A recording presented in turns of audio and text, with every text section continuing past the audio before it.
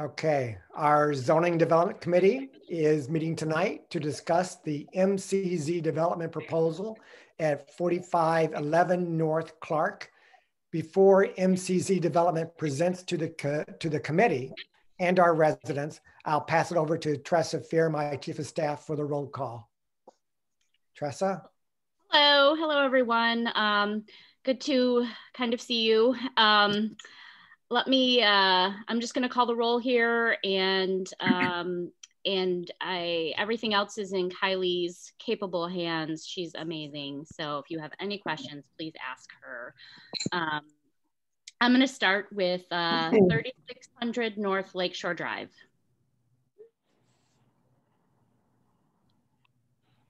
Douglas, are you here? Okay. 3660 North Lakeshore Drive, Jim Hennigan. Here. Yeah. Right. Marty Wallace. Charles Ramsdell. 4840. Yes, I'm here. All right. 555 Cornelia. Kurt. Present. Thank you. 700 West Bittersweet. Here. Alice, thank you. Yes. 828 Grace. Hey, Tris, I'm here. Hey, thank you. I'll do double duty for Elvin too. I know Marty's probably not on tonight. Okay, yep. All right. Beacon Black Club, Dustin. Actually, that's Stuart Berman. I'm the VP of Beacon for Dustin, who is thank you. Out tonight. He's flying. Thanks, Stuart. Buena Park Neighbors. Present. Thank you. Clarendon Park Neighbors. Here. Thank you.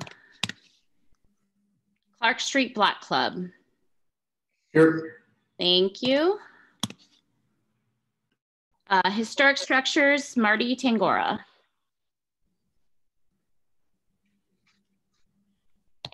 Yeah, here. Thanks, Marty.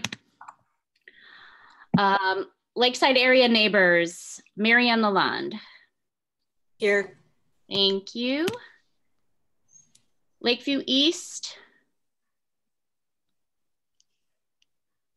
Okay, Lakeview East Chamber, I mean, not neighborhood. Kathy Cook, Magnolia Malden. Here. Thank you. Real Estate, Mark Zipper. Here. Thank you. Transportation, Chester. Okay. UCC, Patrick Waters. Here. Thank you. Okay, Truman Square Neighbors, Dan Mercurio. I am here, hi. Hi, thank you. Triangle Neighbors, John.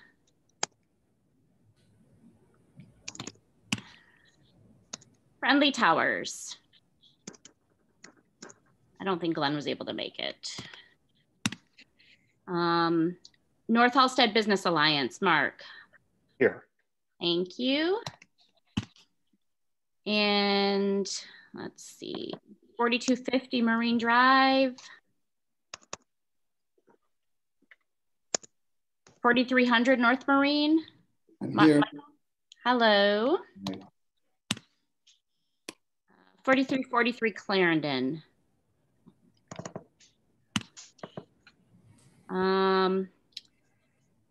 4848 North Sheridan. He told me, Stuart said he couldn't be here. 655 West Irving Park.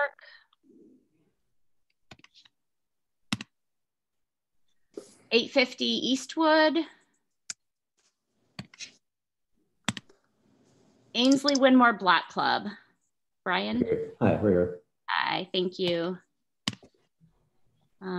Castlewood Terrace. Dover Street Neighbors. Ken?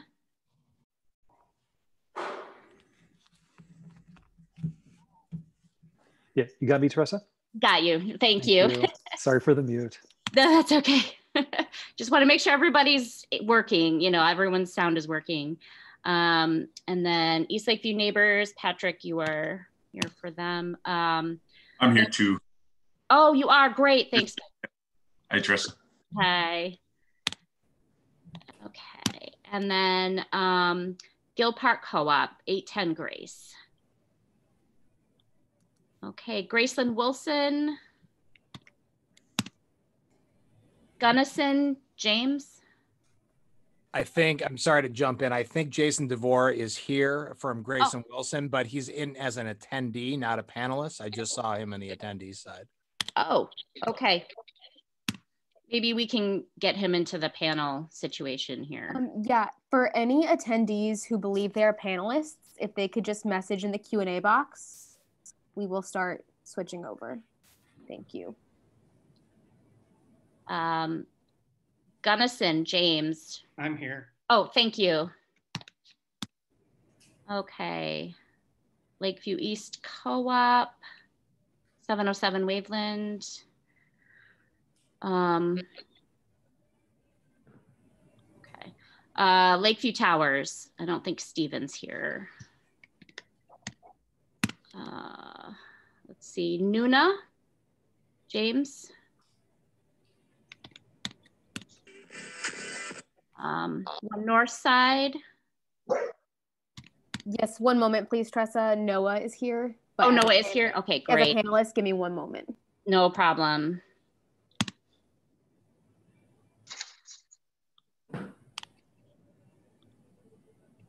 All right. Sorry, Noah. I'm here. Okay, great. Great. Retail, Luke Sauer. Okay. And then Ruth Schreiman, Jack. Okay. And Uptown United, Martin. Hi there. Thanks, Martin. Okay, and then we have Noah and we have Jason DeVore too. Okay, I marked you as here. Okay, we're finished. That's it. Thank you, Tressa. Tonight, we're joined by MCZ Development and their attorney, Nick Fatikas. I will now give them the floor to present their proposal. Thank you very much, Alderman. This is again, Nick Fatikas. I'm one of the attorneys working with MCC Development on the proposed zoning change at 4511 North Clark Street. The property itself contains about 16,944 square feet of total lot area, and it is currently a one-story vacant retail building.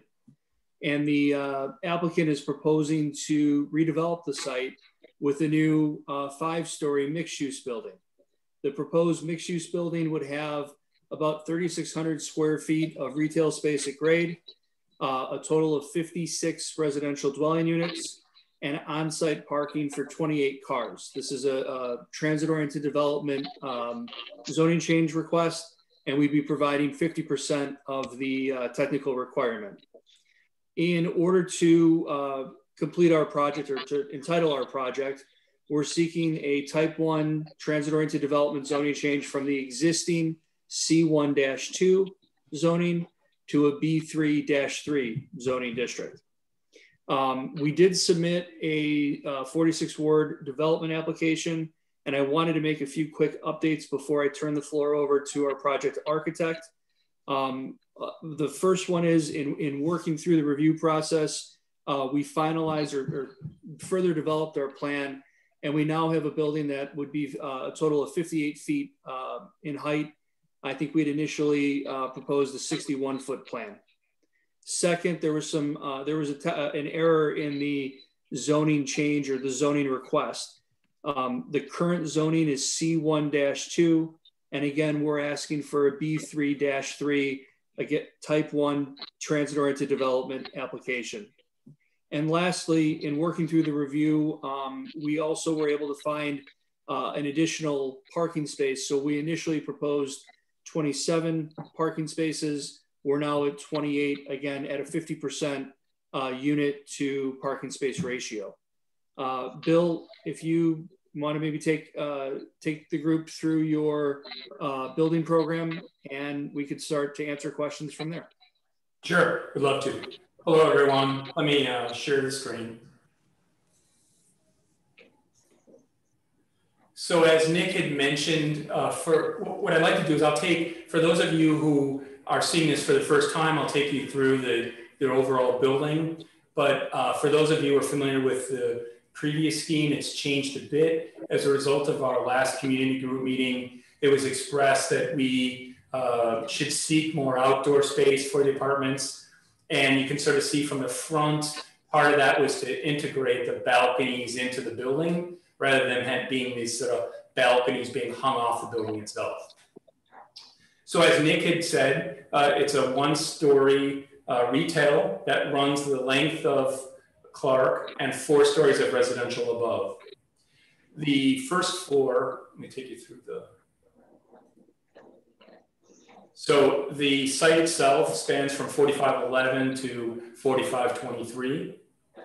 And as I mentioned, the floors 2, 3, 4, and 5 are residential. They are set back. It varies on the Clark side, either at minimum about 12 feet or to 18 feet, depending on where you're at in the building. All those units on the second floor would have terraces on that second floor terrace. And the rear of the building is set back to the requirement of 30 feet. And that second floor would be terrace space for those apartments as well. So there's about 7,000 square feet on the first floor. This is the first floor plan. This is the parking in the back. I'll show you the first floor plan in a minute. And the rest of the floors are similar, except for they kind of push in and out, creating these balconies. And it's about a little over 10,000 square feet per floor. The whole building itself is about 49,000 square feet. The requirement here is, I think the FAR allows us 59,000 square feet. So as Nick had mentioned, so this is Clark, the alley's back here. Along Clark, we have retail, and then we have amenity space. Overall, we have about 135 feet of frontage. And as Nick had mentioned, we have about 3,300 square feet of retail here. And then the amenity space for the building would be about 1,800 square feet. Bike access is from both Clark and through the garage itself, where the residential entrance would be to the far north of the site. Entrance off the alley is for both parking and loading to the north. And as Nick had mentioned, as a result of, we've been working on this for several years, and the result here was moving things around. In flipping some things around, we were able to get to 28 parking spaces. Typical floor plan, as I said, you can see that this is the elevation of the lot line on Clark's side, and then this would be the alley level. So we're back 30 feet to the second floor of the building. And then, as I said, at minimum, we're 11 feet 8 here. And then a mix of studios, 1 bedrooms, and 2 bedrooms.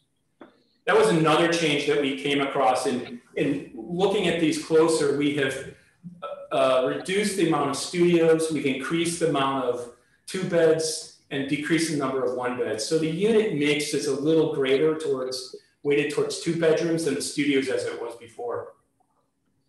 So you can sort of see how the plans work. There are balconies off the rear and balconies off the front, and they'll vary from apartment to apartment. And each floor has a mix of studios, 1 beds, and 2 beds. And you can sort of see depending on how deep the unit is.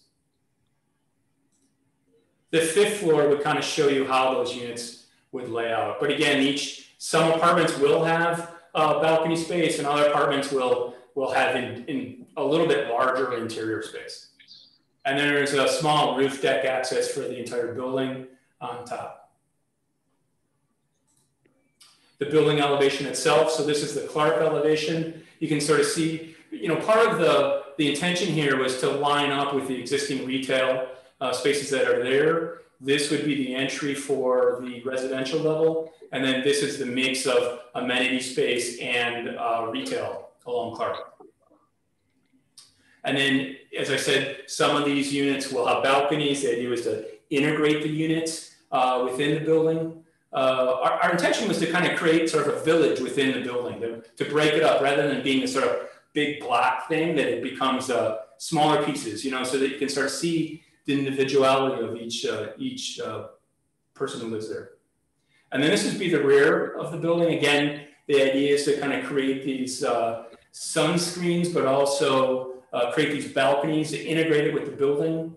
There's green space at the second floor rear. And then the intention is to make that, that back wall be more green. And then you can, so this view here shows this is sort of if you were 2 stories tall, you would see the terrace of the second floor off of Clark. And then you can sort of see this section. This drawing kind of shows you, it's a building section, of course. It shows you Clark Street here and the alley side here. And you can sort of see how the units kind of are set back, certainly, but that they'll vary in depth off of Clark. And then it's a little bit more uniform on the rear side. This, as I said, meets the 30-foot setback requirement, and the balconies would hang in that. And then this is the garage space and then the retail itself. And as Nick had mentioned, we are 58 feet currently. We dropped down a couple feet from where we were before. And that's all I have. So I'm happy to answer any questions.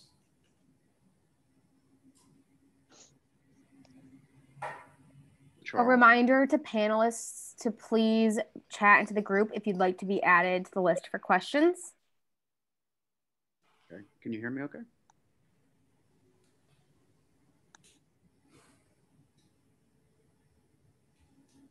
Alderman, I think you're on mute. Yeah, Alderman, you are on mute. Mute. Okay, sorry. So thank you, MCZ development team. I will now take questions from the committee members. A reminder that committee members should chat all panelists that have a question. Kylie will then call on each committee member when it's their turn, and out of respect for everyone's time, please keep your question concise to ensure that we fit in as many questions from as many people as possible. Thank you, Alderman Cappleman. And then Jeff, you are first. Great. Thank you. And thank you, MCZ, for the presentation. I was hoping you could remind us of the ranges in rents across the studio to 2 bedrooms that research showed, and as far as expectations that we can that we should set when thinking about that. Sure. So again, this is Nick Fatikas. Where we kind of landed is we'd have a total of 12 studio units, and we anticipate rents between $1,000 and $1,200 for the studios. We'll have 24 1-bedroom units, and the unit or the rent per month would range between $1,400 and probably $1,700 for the 1-bedrooms. And now with the revisions, we'll actually have 22 bedroom units, and those would probably rent somewhere between $1,950 and $2,200 on the high end. And those are the ranges that we're working with to, frankly, to pencil the financing for the project. Great, thank you. Next, Patrick. Yes, it was unclear to me why you wanted business zoning rather than commercial zoning. You know, it's something that we've gone back and forth on. Right now, the property is zoned C1-2. In a lot of our redevelopment programs, as a concession, we'll offer to go down to a B3. Our program for this building will work with either a B3-3 zoning district or a C1-3 zoning district. We just went to the lower, frankly, out of habit, because it gets us to the same place in terms of the construction of the building. If, for the sake of consistency on the zoning map, if a C1 were preferred, we would absolutely agree to do that. It gets us to the same place. All right, thank you. Next, we have Mark. If you could just clarify for us the reason you're asking for the zoning change, what exactly it's allowing you to do that your current zoning would not allow you to do? So two things. One, it allows us to increase the unit count. Right now, 16,000 square foot lot would only yield 16 residential units. So the the proposed -3 development allows us to do a development that complies with the transit-oriented development ordinance to increase the unit count and then to provide a 50% parking ratio. So that really is the ask, to go from a C12 to either a B3 or C1-3 as a transit-oriented development. So it's not related to the height of the building, it's just related to the density? Well, both. We do get, there's approximately, I'm looking at my cheat sheet here. There's an additional, based on our lot frontage, there's an additional 8 feet of building height that's permitted with our proposed development that would not be allowed in the C12. Actually, it's about 15 feet more, but we're only asking for 8 feet more than what the -2 would give us. Correct. To answer the question, again, we're asking for 8 additional feet, not a full 15. Correct. Thank you. Stuart? So I had a question for you, Nick, and I don't know if this has already been answered. I very well could have missed it. I have small children running around. Is there an affordable housing component to this project with or without the upzone? So without the upzone, there is no affordable component. With the upzone, the 10% affordability applies. So in this case, it would be 6 dwelling units. And we've already committed to the Alderman's office that those 6 units would be provided in the building. Thank you, Nick. Kurt? Thank you. I just have a question I'm curious about. In the building section, I could see lines that showed larger buildings beyond. And in this rendering, it looks like not too far to the north, there's another building, but I was just wondering what our context is, because you were saying you're trying to match the adjacent building that looked like it was 1 story, but is the entire line along that street 1 story, or is this building going to stand 5 feet in the air with its context low, or is there a greater density that's not represented in these drawings? What you're seeing in the renderings are the buildings directly adjacent to our site. But beyond that, I believe one address is the line you see here is a 3-story building, just north of ours. And then you guys are more familiar with this than I am, certainly. And then south are a couple 4- and 5-story buildings. So we're what about directly across the street? Across the street, so Kitty Corner is a 5-story building, the apartment building, and then across the street is a 2-story building, I believe. It's the long, I think it's a warehouse or manufacturing building. So in other words, this building isn't really out of context and scale to its neighbors, because there are 4- and 5-story buildings, et cetera, right, in the area. So just showing it locally, but that's true. If I backed out, you would see other buildings of this scale in the area. All right, thank you. Marianne? I'm just wondering how the 21 small businesses, they're mostly not chains, minority owned, located on Clark Street, will be impacted by this new construction, and if they're aware of a potential upzoning. Well, we think they would be positively impacted by the potential upzone, because it would add 56 units of potential customers to the street face. It's already a commercial, at least on the first floor, a commercial building.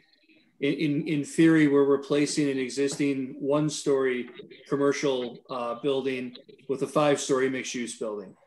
So we would retain, and we put some thought into that. This is a stretch of Clark Street that we think is going to come back from some of the impacts of COVID.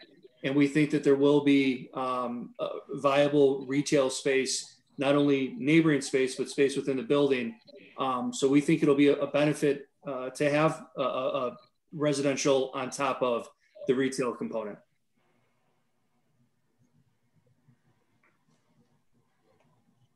Noah?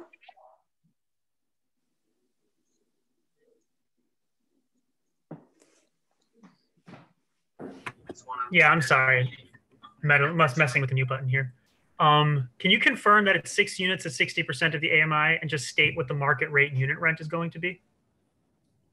Yeah, so you're correct. There would be 6 units at 60% AMI to meet the requirement of the code.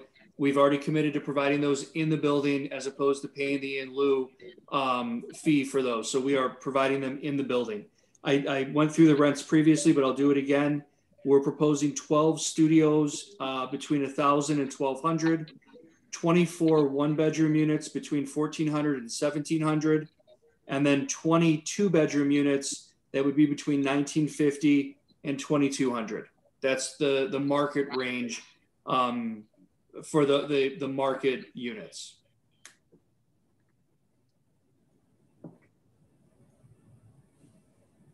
And then just in case anyone is having trouble chatting their questions, Stuart, I see you wrote one. So Stuart, you can go next, but then after that, you can unmute if anyone's having trouble typing questions into the chat box. But Stuart? I did, Kylie, thank you. I just was going to ask, following up on Mary Ann's question, are there existing businesses in that space right now? In the 4511, 4523 space, to be more accurate. Stan, do you want to, or Mike? Yeah, yes, there is. We have 2 retail tenants still in. We're currently talking to try to figure out if there's a way to put them back into the new building. We anticipate the same type of kind of neighborhood tenants as being the tenants that, you know, we're going to attract with the new building. You know, and we're quite frankly, we're concerned with COVID's effect on retail. And, you know, so if anybody, you know, has any ideas of tenants that, you know, are looking at new space in that neighborhood, you know, we are open to bending over backwards to accommodate, you know, most types of neighborhood tenants for the space.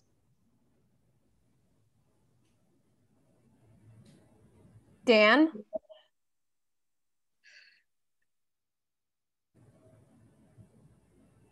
Sorry, also had a problem with my mute button. Do we know what the square feet's going to be on these apartments from like the studio to 1 bedroom to 2 bedrooms?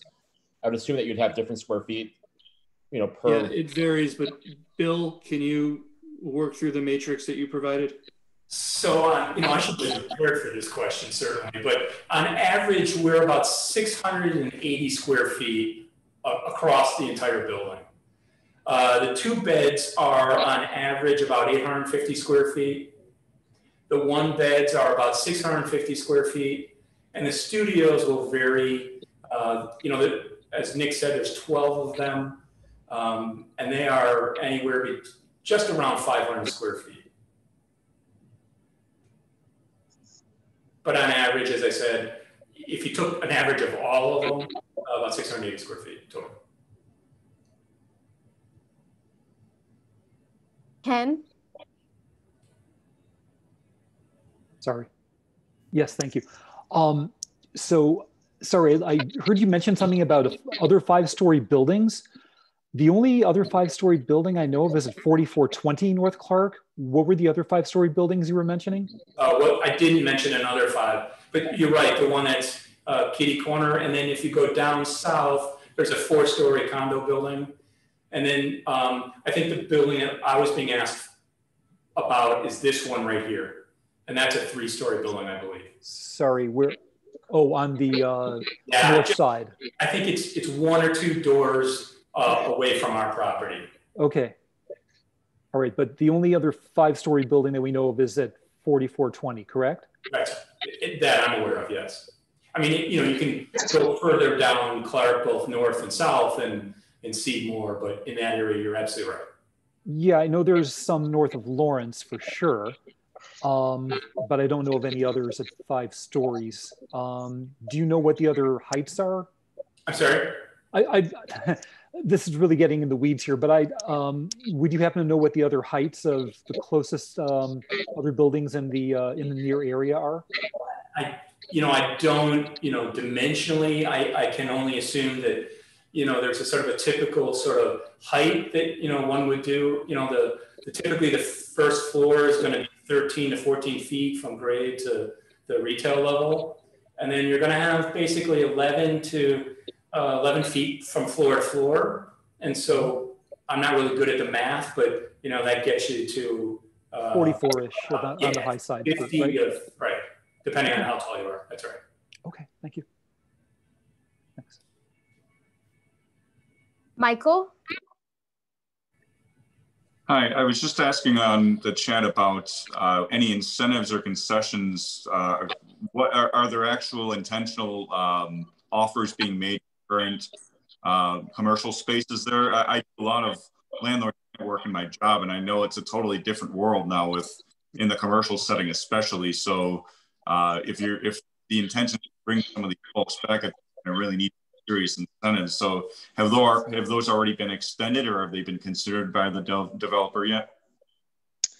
So, we have extended them pretty much to all of our tenants in your neighborhood and all of the neighborhoods around there.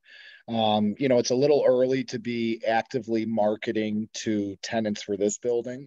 Our existing tenants, we have offered, not only concessions to move into this building, but we're looking at options to, take them off site during construction to bring them back. To be perfectly honest, I mean, we're worried about, retail and the commercial landscape for the next, 12, 18, 24 months. And, it's unknown what happens after it. But we are taking the position with all of our tenants now, and depending on what the landscape is when we're ready to deliver this space, we want a good tenant that's going to be there for, 10, 15, 20 years. We'll accommodate anything in the short term to get through, the current crisis.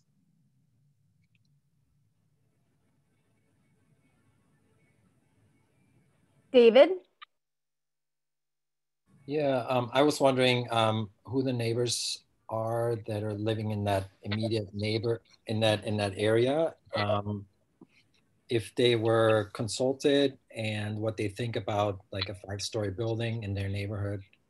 I'm quite a bit east of where this is, so when I think of Clark Street, I think of 1-story businesses. So 5 stories seems a little high. But my question is about like what do the neighbors think? So we met with the Clark Street Block Club, and I believe someone from that organization is participating tonight, so I don't want to put words in anybody's mouth. One of the initial concerns coming out of the Uptown Development Partners meeting that we had back in, I want to say November, December of 2019, was how our building would impact just the general residential neighborhood to the east. And what we did in response to that is we're providing a full 30-foot setback, rear setback, for the residential portion of our building.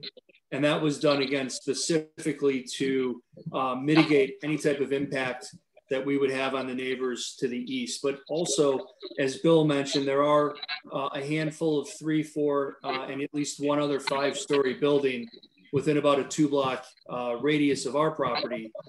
So it certainly wouldn't be the first, and maybe on this stretch, the 4500 block of Clark, but not the immediate area. Can I also add to that too, that the building itself, again, at the second floor is set back at a minimum of almost 12 feet. So the intention is that retail facade that or that elevation rather, that, you may be very well aware of, is maintained. And so there's really no change to that. Even some of those taller buildings are right on the lot line itself. So, you know, we try to take provisions to soften that.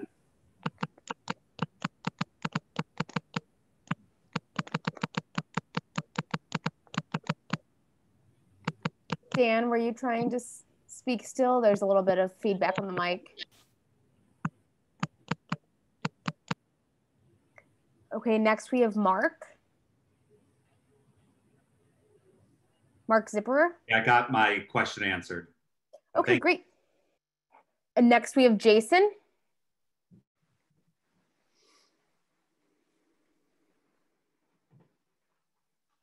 There you go. Can you hear me now? Yes. Well, you know, I live 2.5 blocks from this development, and frequently, I mean, I'm frequently up and down Clark, but I was particularly interested in just kind of refreshing my recollection on how tall some of these buildings are. And, you know, the 4,500 block of Clark, I mean, I don't know if some of those are considered just 4 stories, but you know, I was surprised how tall they were. There's a lot of them. And so, you know, when I looked at the height in comparison to some of these other buildings, I mean, some of them are demo, some of them are falling in on each other, and I think it's hard to maybe compare. But I certainly thought it fit within that particular area. It may not fit within other areas of the ward, but you know, we have a big difference in some of the buildings in a variety of parts of this ward. And then going down, looking at the Jackie Taylor Black Ensemble Theater, and then new development that's going in at what's it, 4410, 4510. They all seem to be cut from the same cloth, and it seemed to make a lot of sense. That's all I had. Mark. Thank you. So I just had one more question. So I did live in this area. I moved out about 6 years ago. I lived on Magnolia off of Lawrence, and what was just being commented on by Jason kind of speaks to me a little bit in terms of that Clark Street is a commercial area, and it seems to be. And as a member of the business community, usually development of residential surrounding businesses benefit the businesses and ends up being a good move. Plus, as Jason also mentioned, the opportunity is there to create a new sense of energy for the street. So I found it a little bit curious today that prior to this meeting, there was a last minute statement of opposition that came through from a number of the businesses that are alongside this area on Clark Street, and specifically that they thought that this would establish a precedent for further major upzoning, which I'm not sure necessarily is harmful to the area, but I was curious about, you know, how it is that you would address the concern and what it is that this is doing positively for the area versus concerns that are being raised that somehow this is going to be a detriment toward the actual nature of the area, which Jason seems to be outlining. And my memory is that with the development, especially of the theater and other things that have popped up just south of Lawrence, it seems like this is a commercial street that's very different than Beacon and other streets in the neighborhood. Mark, I could probably answer that. So the zoning process we've had, it's been for about 9 years. And there are some people who believe that if an upzone occurs in one parcel, that sets the stage for a lot of upzoning. I purposely created a process so that there's feedback, especially for projects over $10 million. It's each process is looked at alone. So if there is an upsurge in zoning, it's because both developers are coming forward to present, and the zoning development committee is agreeable to upzone. So that's the only way it occurs. But just upzoning one area does not mean that the whole area is going to be upzoned. That's the job of the zoning committee to determine that.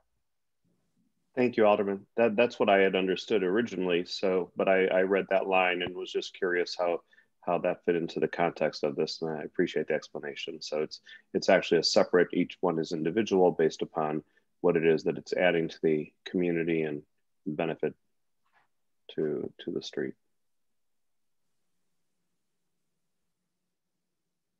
Martin? Yeah, I have been concerned about the scale of this project and the number of stories in particular. And I'd like to correct some statements that have just been made. This would be the only 5-story building on the entire 4-block stretch of Clark between Montrose and Lawrence, except for 4420, which is close to Montrose. Well, it's mid-block. And there are only 3 or 4 4-story buildings. There are none on the east side of the street until you get to 4717 and 4421. So you have to go a block to the south or 2 blocks to the north. The only 4 or 5-story buildings on this stretch of Clark are 4420, 4421, 4650, and 4717 to 47. I surveyed this today to make sure I had my information right, because I had missed the 5th floor at 4420. Thank you for clarifying that.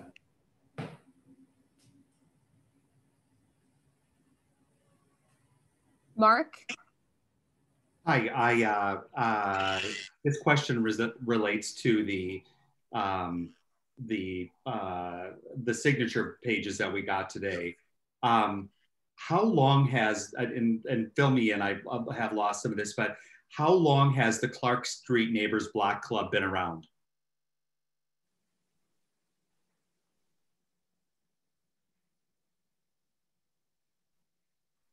We have the representative from Jeff. Yeah, I'm sorry, James. I didn't know if you were responding on my behalf, but yeah, since a few months, 2 to 3 months since the beginning of the summer, we met. And Nick or James, I don't know if you have your calendar open with the MCZ originally, but I believe it was the beginning of August, if I'm not mistaken. Okay, what are our boundaries, like Clark Street, Montrose up to Lawrence? Exactly. Okay, do you guys have any formal members? We have formal members, and I will give sort of the background and acknowledgement that forming a block club amidst the environment that is obviously all upon us right now is a unique challenge. And obviously under much more ideal circumstances, we would have liked to been able to been active in a different way within the community. I can give you, Mark, at least a scope of the members, and obviously this is growing. And I think there's a few highly interested parties in the non-panel Q&A as well. But it ranges from folks that have been in the Uptown neighborhood in particular, from 1 to I think even 3, 4, 5 years, if not a little bit longer. Myself, my wife and I moved to Uptown last May and into June. So just to give you some scope there. I have also walked the block between Wilson and Montrose quite a bit. And completely understand, I think, and on behalf of the Clark Street Neighbor Association, that 5 stories in particular is a little bit higher than what we've seen consistently with more 3- and 4-story buildings. Being new as both a member of this committee since the Howard Brown last meeting, but also as the Clark Street Association, I don't know that I can really give too much context for why 4 versus 5 stories is such a significant impact on either the residential or commercial side. So I'm certainly open and like to learn more about that. Having talked to some of the business owners, one in particular this afternoon, I got the sense that the information conveyed in some of the petition was not entirely accurate with the presentation that we've seen tonight in terms of the layout of the units, the distribution, even so far as rental versus condo. So I probably answered more questions than you just asked me, but wanted to give you, as much context as I could. That's great. Thank you. James, I assume that the normal zoning upzone notices were sent out to people in the area, like whatever radius around that area. Yes, and Nick was probably the person who sent that out. Okay, all right, that's all I've got. Jason?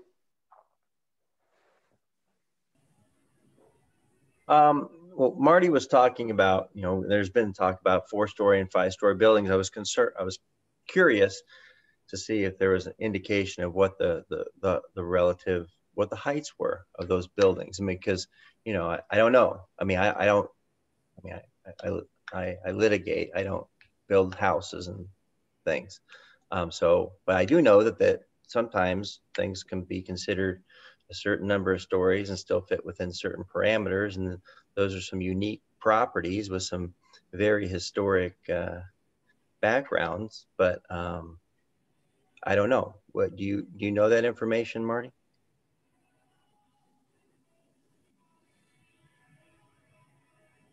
Sorry, is that me? Yes. Jason, talking to me? What's the question? Yes, that's you. Yeah, I'm sorry. If you had an idea of what some of the heights of those buildings were, because they look pretty tall to me. I just didn't know how many stories, but. Well, Bill Hornoff, I think it was, indicated that the rule of thumb is it's 11 feet per story. Excuse me. And there aren't any significant deviations that I've noticed along the street. So when we say that almost all the buildings in these 4 blocks are 1, 2, or 3 stories, we're saying that they're up to maybe 34, 36 feet at the most. This building would be 58. Right. Sure. And then they add on whatever ornamental features are on the various buildings, correct? Well, if they have a parapet, something like that. There's not very much of that on Clark. Okay. Jason, maybe I can fill in here a little bit just to walk you through. It might help you. I happen to have Google Maps up. So 4410 is the old 1-story building, which is currently in the process of being rebuilt. And I believe that's going to be a 4 or a 5-story building. There are 2 buildings on the 4400 block that are 4 stories or greater. There's a condo building. It's the gray one on the east side, which is 4 stories. I don't have the exact address. Actually, it's 4421.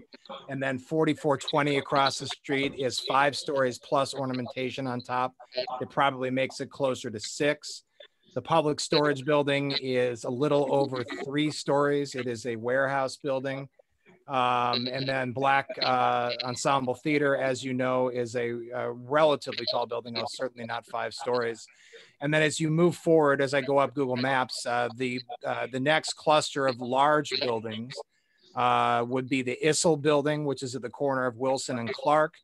And then as you pass the strip mall, then you get to the condo buildings that are at Leland and Clark, and then of course 4747 North Clark, which is a very large building, which goes all the way up to Lawrence. And as referenced by the architect, there are also a large number of tall buildings as you go north past Lawrence as well. Most of those are over 5 stories. Okay, that comports with my recollection. I don't agree with that. The 4747 building where Jeff lives doesn't go up to Lawrence. There's a 3-story building in between. Stu, I just surveyed this today. Yeah, no, Marty, I'm sorry. I wasn't meaning to say the building goes to Lawrence, but it goes from in the middle of the block from Leland towards Lawrence. Sure. I'm literally driving Google Maps as we speak. So I'm just basically following the buildings. Well, I did it this afternoon, and I agree with most of what you said. Okay, thanks, Marty. Sorry. The condo building at Leland and Clark is 4 stories. I'm looking at it right now. Right. That was what Mark was asking. Mark Stepper. I also want to add, there's some questions about the notices, zoning notices. Nick, I'm not sure, or maybe Tressa, I'm not sure exactly the timing. Do the notices, I know the city's zoning committee requires notices to go out. Do we wait until after it goes through this process first? So they're required to send out notices when they actually apply for an upzone. Usually folks don't apply for an upzone until it's passed through the community process. Okay. And that's correct. It's a 250-foot legal range that'll be sent within 5 days of filing for a zoning change application, presuming we're able to successfully complete the community review process. We find that when developers do that before the community process, members of the community get very upset. So we do this first.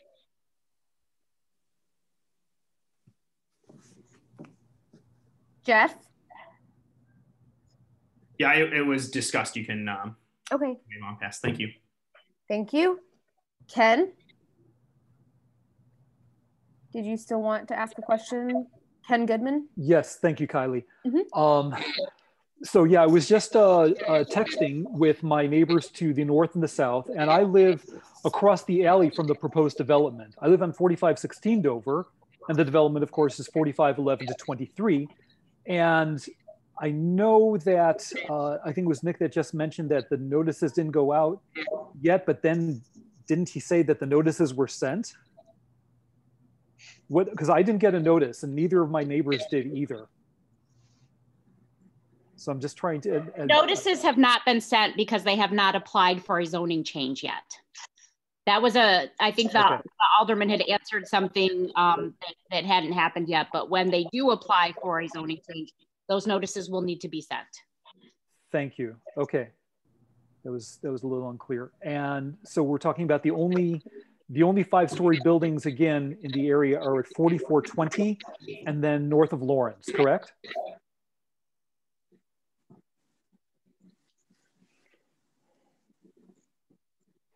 Correct. Okay. Thank you. Mark? Is that me? Isn't there one south of Leland though? No, I think that's 4 stories. Southwest corner is 4 stories. Sure. We answered that. My question back to maybe Tressa, that is zoning notices. I get the process, like after this, should this be approved, that the zoning notices go out. How do neighbors like in the area find out about this? I think that's where the confusion is, because they think that a zoning notice triggers like people to get involved, that they have to do something. And really it's kind of after the fact. Right. So that's why throughout our process, we always use the block clubs. We send out information in our newsletters. We have it on our website. That's the way we get neighbors involved. And we make sure that any developer that comes meets with the neighborhood group before it comes to this committee in particular. And some don't even come to this committee when they're asking for zoning changes. Okay. So that's how the community gets involved in the first place, through a lot of it. And then usually the final step is when, after it's gone through the community process, then they actually apply for the zoning change. And that's when those notices go out then. Right. I just wanted clarification because I'm getting a number of questions and I wanted to think about it myself. So yeah, we try to make sure that by the time anyone receives one of those notices, they already know about the project. They've already discussed it. It's already been, discussed throughout the community. So it's not a surprise. Okay. Thank you. And then, like I said, just to double check that there's no one from the committee who hasn't asked a question yet, who has not been able to add themselves to the list using the chat. Is there anyone from the committee that had a final question that wasn't able to message in the chat?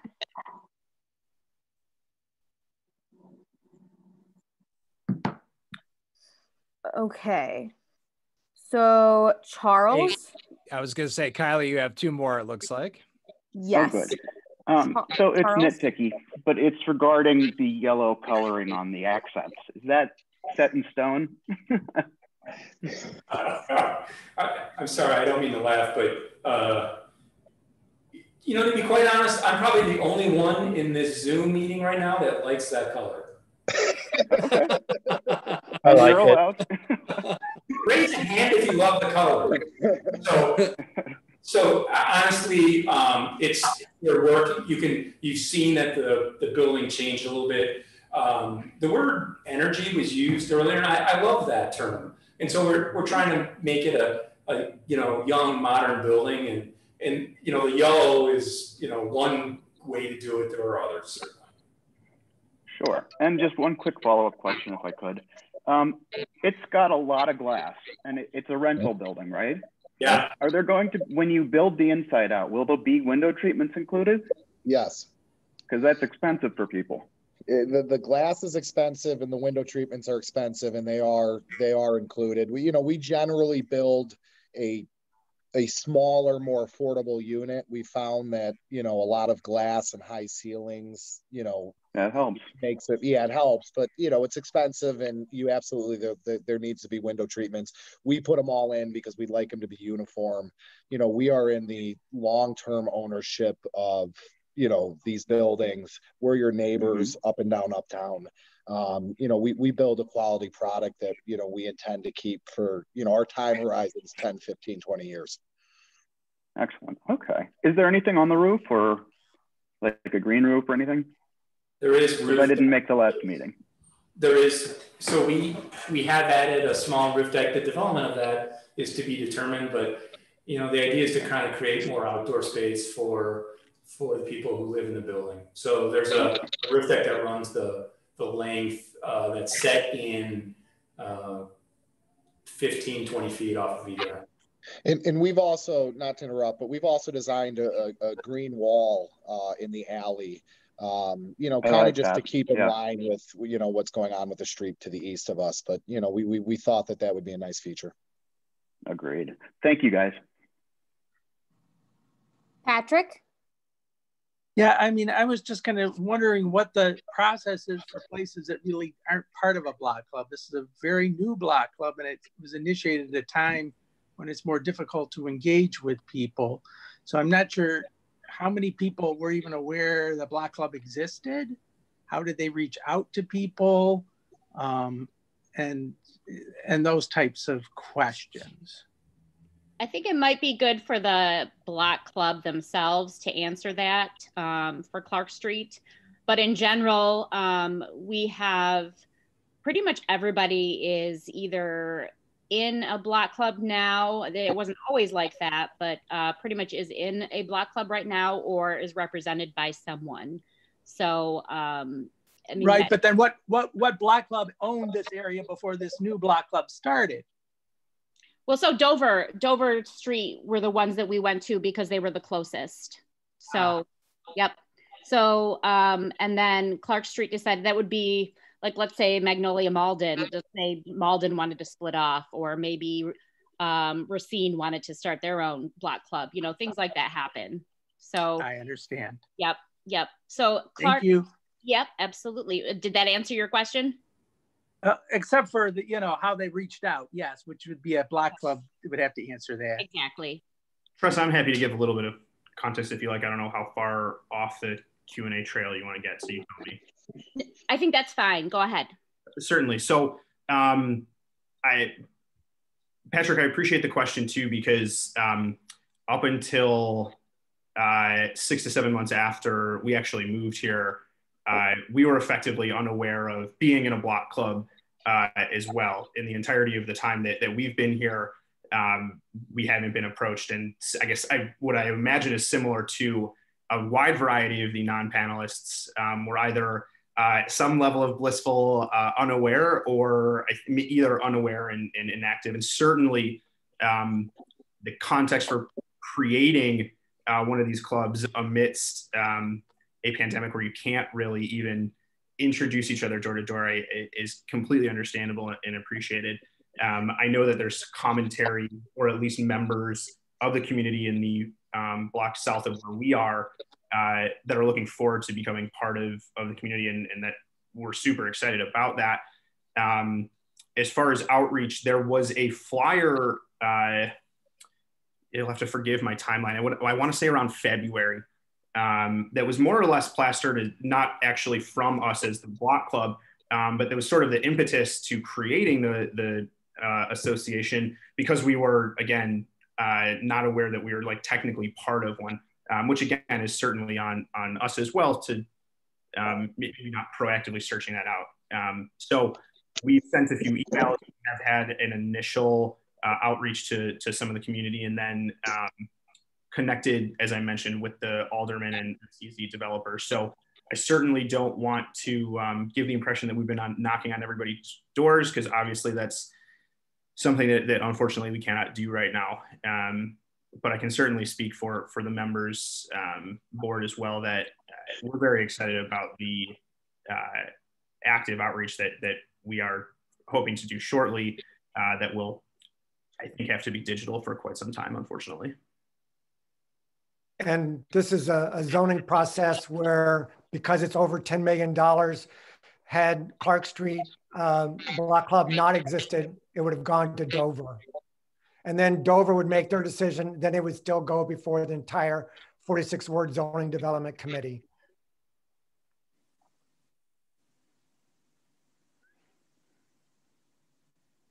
Ken, did you want to be on the list for questions? Okay.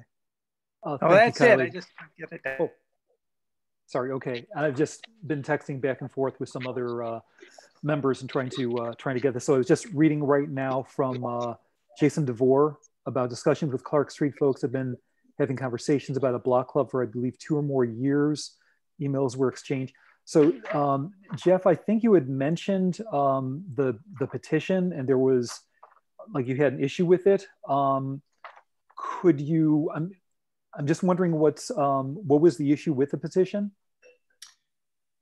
Yeah, absolutely. Thank you, Ken. I don't know that the issue is necessarily with the petition, like in its under the fundamental idea that, like, I'm certainly not opposed to petitions of this kind. In fact, I think it's a good voice for the community to have.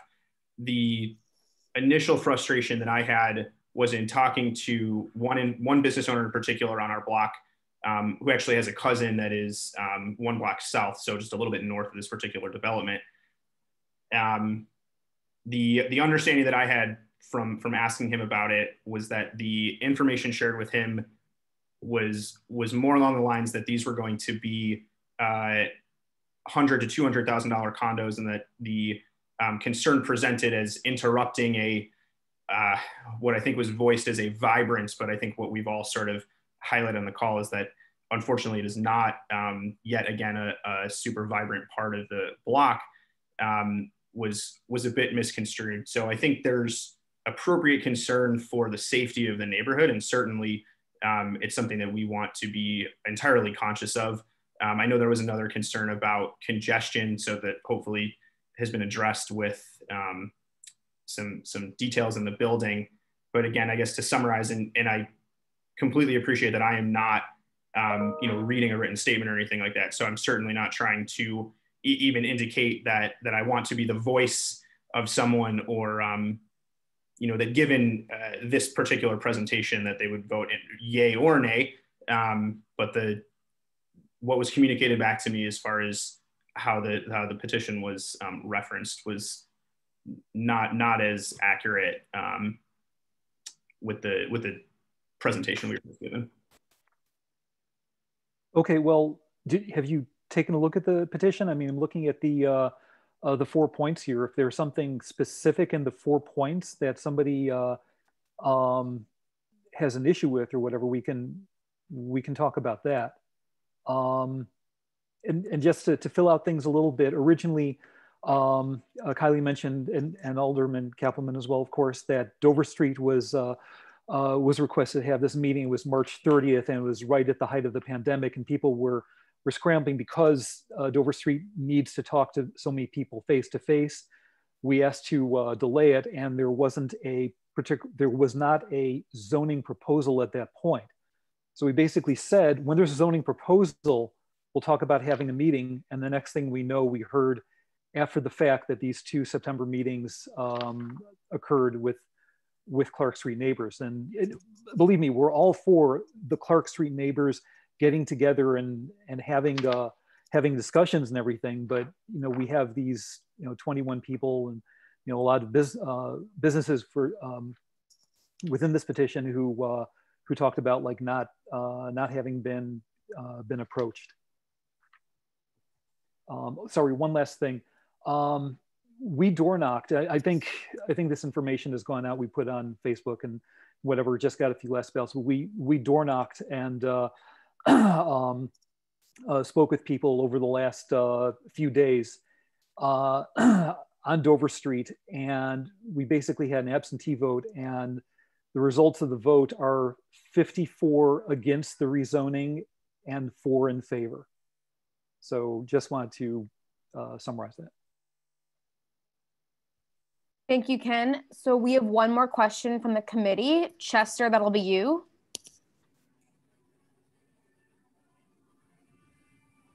Chester, I believe you are. Hear me? There we go. Yes, we can hear you. Yeah, I'm normally pretty pro everything, but I took a ride down the street yesterday, and I said, "You got to be kidding! That building would be so out of character for the area." I don't live near there, but I know that it would be a start of changing the area. Those are all low density, low height buildings, and this thing would stick out like a sore thumb. So I'd be very cautious about making sure you get full input for the people who live along in that area. It's something to be careful with.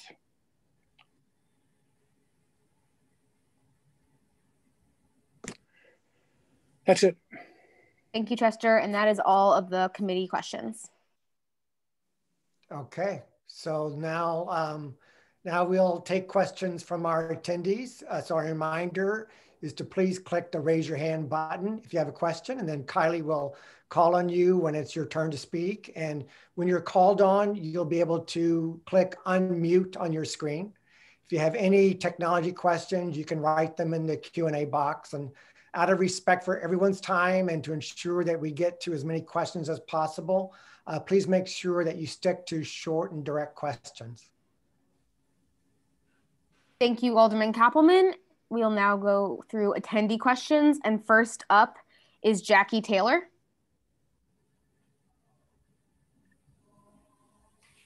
Good evening. Good evening. I am the owner of the Black Ensemble Theater, as many of you may know. And I have quite an investment, building a $20 million theater. And we own the property across the street. And we are making a $50 million investment in building our free-to-be village, which will have an education center for the performing arts, for theater, dance, and music for ages 2 to 102, restaurant, a technology and film center. And I promised the city council when I went before them in the creation of the Black Ensemble Theater that the purpose of it is to build the mission of the Black Ensemble Theater outside of the theater. And the mission of the Black Ensemble Theater is to eradicate racism. I have lived in Uptown for 35 years. And for me, this community was the perfect community to house a cultural center where people would be free to be. We're building artist lofts, affordable artist lofts for artists, because it is my belief when artists move into a community, it becomes a different kind of inclusive and equity community. So I have a very strong investment in this community, especially on Clark Street. And I wonder why if there is a Clark Street Block Club, that one of the major foundations of this street was not invited to the party. I live at 4517 North Beacon, so I want to know, how do we get involved in the Beacon Street Block Club and the Clark Street Block Club? This was supposed to be part of a master plan for Clark Street, where Black Ensemble Theater would create a cultural corridor that is designed by Studio Game, and with buildings that perpetuated inclusivity, different ethnicities, different cultures, and provided a foundation for a community that represented anti-racism. And living together in peace, harmony. It was to be a prime example of that. So my concern now is that we've committed $70 million to this vision of the Free to Be Village, because we want to build a community. We want to build a community where people work together, live together, and are free to be whatever they want to be without oppression, without prejudice. It's an artistic community because that is what the arts are about. That is the foundation of the arts.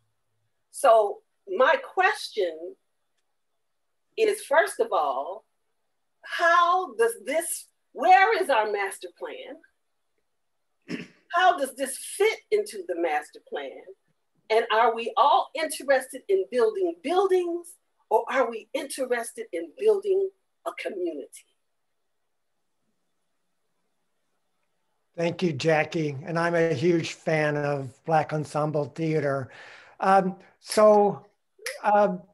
You've had this incredible plan, and I've seen it before.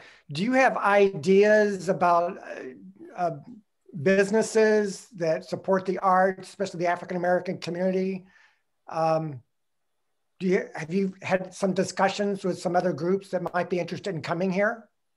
We have had discussions with several artistic groups within all communities, because this is supposed to be an inclusive community.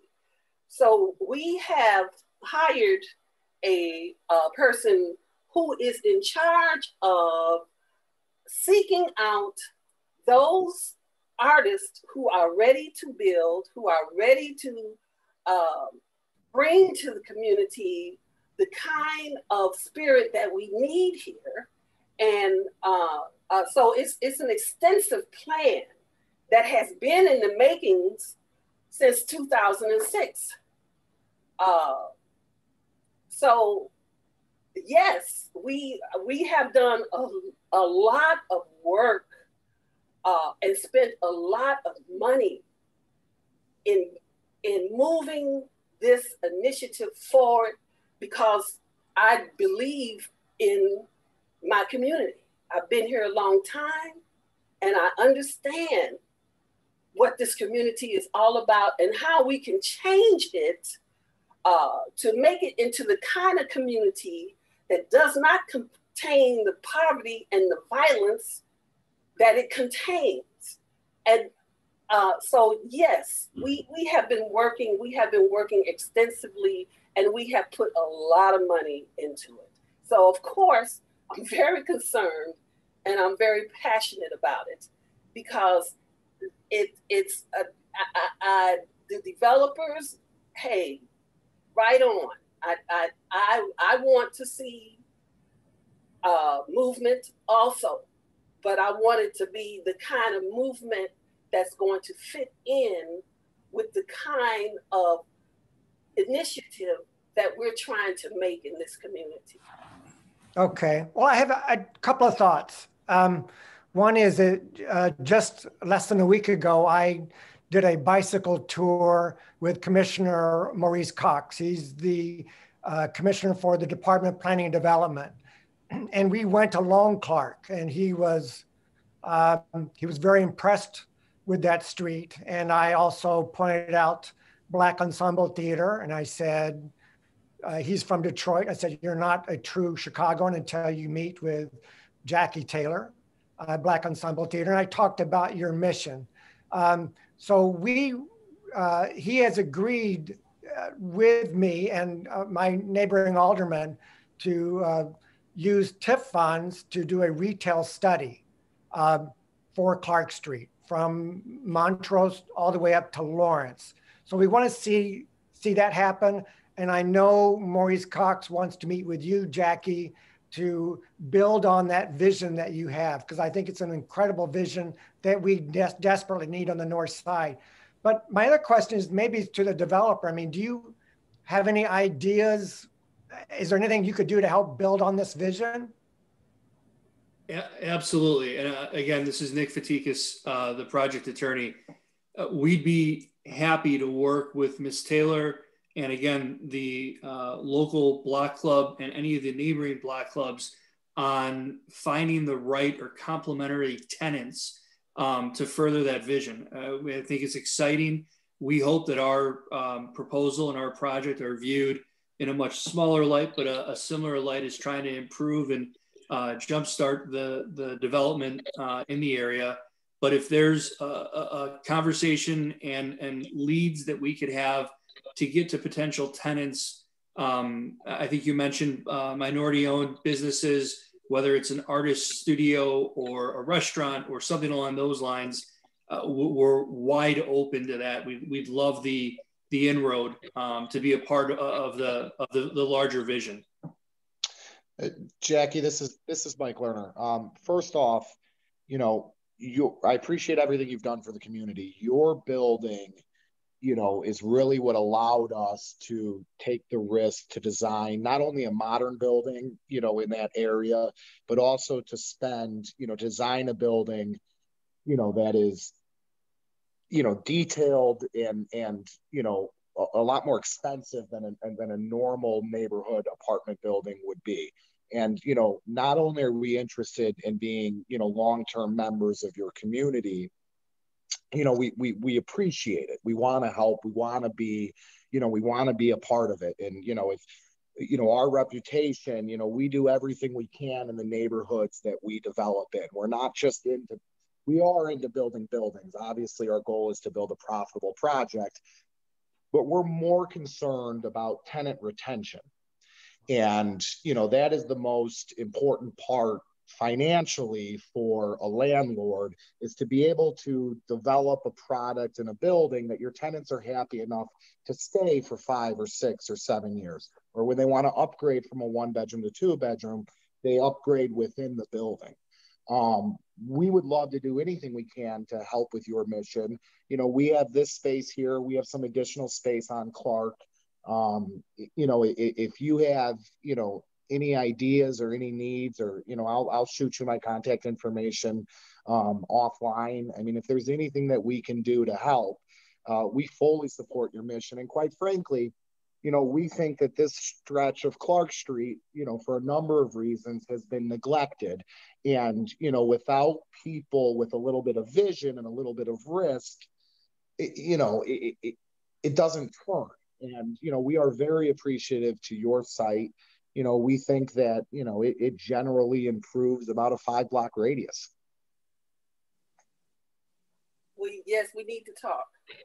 Okay. I'll shoot you over my contact information when we're offline. Okay. Jackie, I don't mean to jump in over anybody else. Charles already sent this in the chat. I'm Stuart Berman. I'm the VP of Beacon Block Club. Please, by all means, I will shoot you my contact info offline as well. We are on Facebook at Beacon Block Club in the groups section of Facebook, and that's the primary way to get a hold of us. But we would love to hear from you, love to work with you on Beacon. Thank you. Jackie. Jackie has my phone number on speed dial, and I have hers. I will take you up on that, Alderman Cappleman. I will find you somehow and get that information. I'll just add super quick because I think it's been said, but we certainly can't say it enough. Jackie, I think the thing that I would relate with most in your commentary is the passion that where it comes from, and so I think we can all certainly appreciate that and the desire for an inclusive, artistic or not, right? But certainly artistic community. And I would say certainly on behalf of the Clark Street Block Club, so much of why we are here, just even as a child organization, is because of shared passion for the community. So I know that, again, understandably, this thing came together very, very quickly. So while any miscommunication is certainly, I would apologize to the community at large for, but I'd reiterate that the club itself kind of the impetus for that was a desire to be involved in that same type of community where we really didn't know that was even available to us in the first place. So along with all the contact information that it sounds like you're going to be receiving from the last 10 to 15 minutes, we certainly want to make sure that we have the broader voice of Clark all the way to Montrose included in discussions moving forward. Thank you so much. Can you put my email address in the chat so that anyone who would want to contact me can? I can. Thank you. Thank you.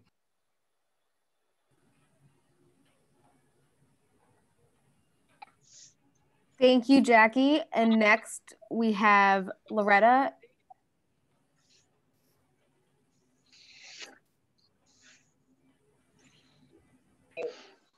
Hello, and it's Loretta Rohde. How are you?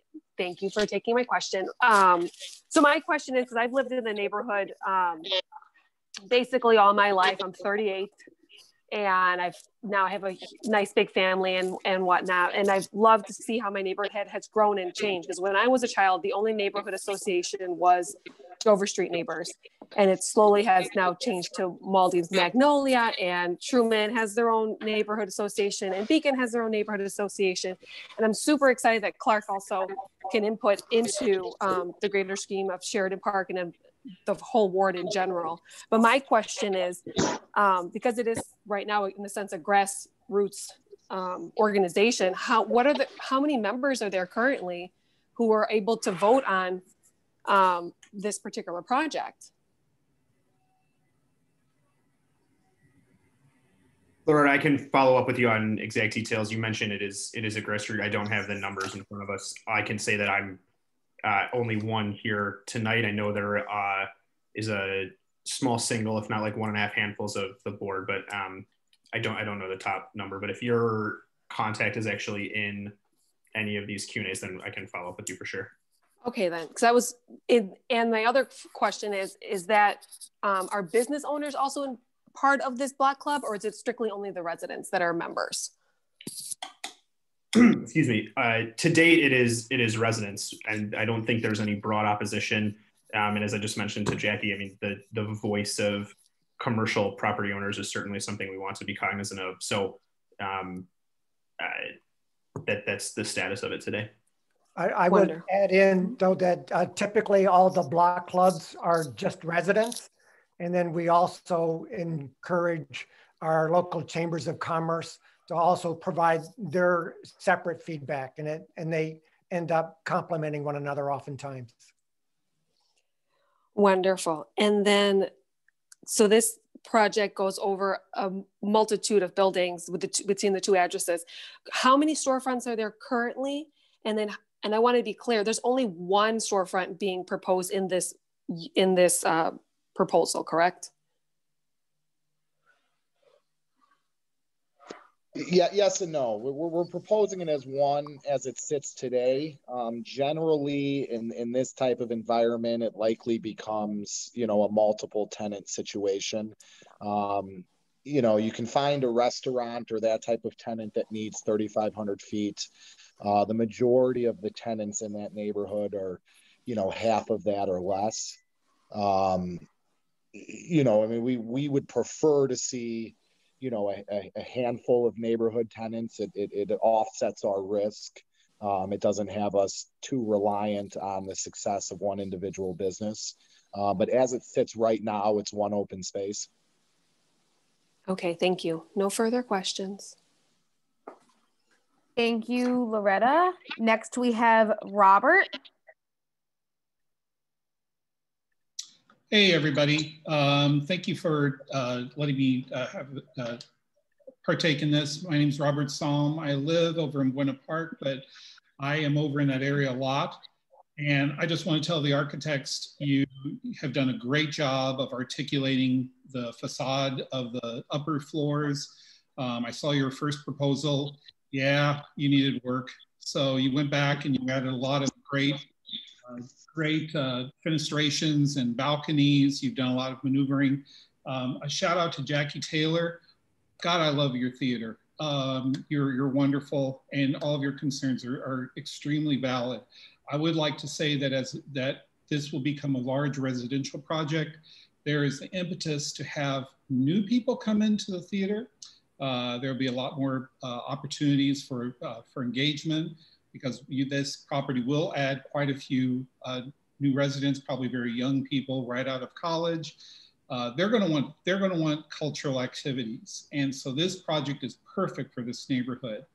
It's replacing a lot of very bland kind of mid-level wholesale shops that are barely open.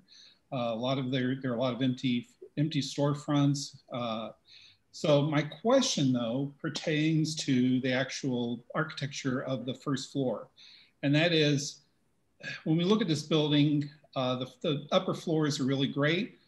The first floor is awful. It looks like a big brown Lego brick. And I was wondering if there's any possibility that the architects can look at, and I understand this works with the retail, how many retail positions you have in there. You're looking at one, perhaps two or three. But is there any way to articulate that first floor Clark Street facade a little bit to add some excitement to that building? Like I said, the upper four floors are great, but that first floor is, when you're at the pedestrian level, it's brown. It's just a flat brick with glass. There's really nothing to it. Just wondering if there could be some change up, because right now it's pretty industrial, pretty Soviet era architecture looking. That's my question. Do I have to answer that? Yes, you do, Bill. I understand, and I think that to Mike's point earlier, the retail is a blank canvas at this point. And so it probably will fluctuate, and its personality will be driven by the future business people that move into that space. So I think look, there's a great yellow brick I would love to use here, but look, the material too, I think, is something that we're still looking at. Obviously, you saw the original scheme. The building is evolving as we go here. Sure. Hey, Bill, just a shout out back to the Black Ensemble Theater. Take a look, I'm sure you have, but take a look at the context in the neighborhood. That street's pretty desolate. There's not a whole lot of oomph to it. But when you get to Black Ensemble Theater, that's a great building. They're using natural woods as part of the facade. They have some setbacks, and they've created some green space. I do like how you've maintained the trees, those full-grown trees that are currently there in the front. Yeah, what I hope that's not going to happen is you're going to fill that with a bunch of like Jimmy John's and just little chain places. So what I'm thinking is, if you were to create maybe 2 or 3 options for that instead of one big retail space, maybe you would get a nice mix of some local shops. I don't think quite honestly, I've looked at what's there now. Most of those wholesale shops sell sunglasses and handbags. I don't think you probably want those in your as part of your development, and you're not going to be actively looking for those kind of retail tenants. But if you make that a little more decorative, if you do something like have some options built in, so that if you do get a few people interested, maybe they've got a couple of restaurants. I don't know how you can vent that. I don't know if you've thought about that. but that would be really great to have, is some way to have multiple options for smaller tenants that are maybe a little more locally based. Yeah, I understand. Thanks. So if I could just jump in really quickly. On a building this size, and I'm looking at the surrounding buildings, of course, on Google, because how else are you doing it? I wonder about the building material staging area. Where is that currently? Are you talking about through the process of construction? Yes. So we will stage this on site. The majority or all of the staging will be done in the rear of the building, and the rear yard setback, and then the garage will be built after the fact. Okay. Typically how this would be done is that the garage space is going to be used for storage of materials, Mike said, and then delivered into the building. Because So the Sarah Circle building, although really nicely done, they're taking up half the street right there on Sheridan and Leland. But they are doing a nice job on that building, if you've walked by it there. Thank you, Charles, and thank you, Robert. Next, we have Jay Sidney. Hello, thank you for taking my my questions. So I guess I wanted to start with, I am a neighbor that lives directly behind this area and who would be impacted by this development. And I've heard nothing from anyone on the development side to engage with us and trying to ascertain how this would impact us. And I'm curious on a couple of fronts of if you did do any impact studies in terms of how we might be affected by it, in that this would directly overlook our backyards. Unlike the 5-story mentioned down the block, that building abuts other multifamily high-rise buildings, or at least mid-rise buildings, not single-family homes. And then for the Clark Street people who are up the street, that's again a whole different situation. So have you looked into it, exactly how this is going to impact us? And in particular, the garages and the garage space and the access of getting in and out of the existing garages that are on the alley. And then I have another question, but I want you to answer that, please. So we've studied shadows and we've laid out the entire block to make sure that we were not negatively impacting the street. We set the building back additionally, out of respect to Dover. And we did some work on the back of the building to make it fit and feel. As I understand that this is now the new building that's going to be, looked at. We tried to not just focus on the front of the building. We tried to also focus on the alley out of appreciation to Dover Street. And to be quite honest, we spent about 10 months trying to meet with Dover Street and meet with the community group. We do not want to negatively impact the community. We are the exact opposite.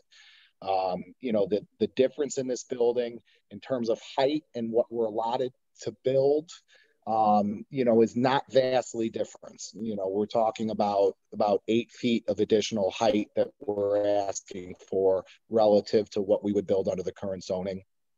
We are doing the best we can to build the nicest, building that we can afford to build, in this neighborhood. We're trying to improve it.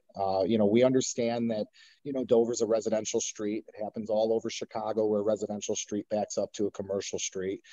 We've really spent a lot of energy and a lot of time, quite frankly, trying to get Dover Street's input, but we've done everything we can, to make this as nice as possible, for the people to the east of us. Thank you for that. I mean, and as Ken mentioned earlier, I think you now have at least the input from Dover Street in that the overwhelming majority of the people here are not in favor of making a zoning change. I think that's a tough knocking on door. I mean, I'm sure that, dependent on the way that it is phrased when somebody knocks on your door, I'm not sure that is actually, reflective of what the community truly believes. I think we have, we've surveyed and we've done a lot of analysis on the block, and the people that we speak to, this block is in desperate need of life and energy, and it is a lot of half vacant single floor retail currently. Right, and as a long-term now resident of Dover Street, and I put a significant amount of investment in buying the home that I live in and completely remodeling this home. While you might not have invested time in knocking on doors, it would have been appreciated. And the 8 feet that you talk about as not being that significant is in fact very significant to a resident here. The other thing that I would add, and I've heard a lot about people talking about how desolate this neighborhood is in that street, and I will say that I take exception to that. I walk this neighborhood and I bike this neighborhood probably as much or more than a lot of people.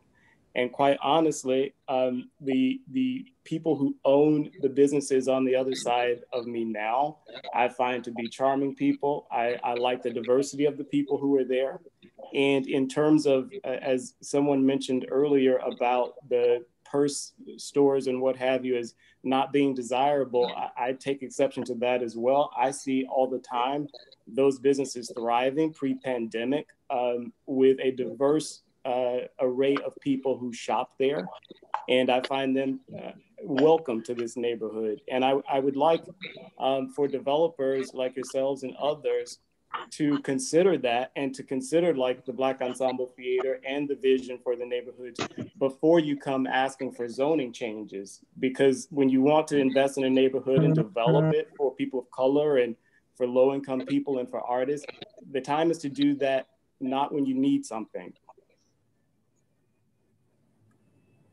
I appreciate that. Thank you.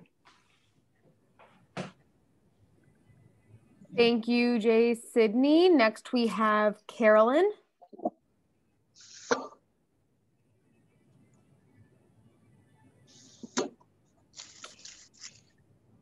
Carolyn? Second.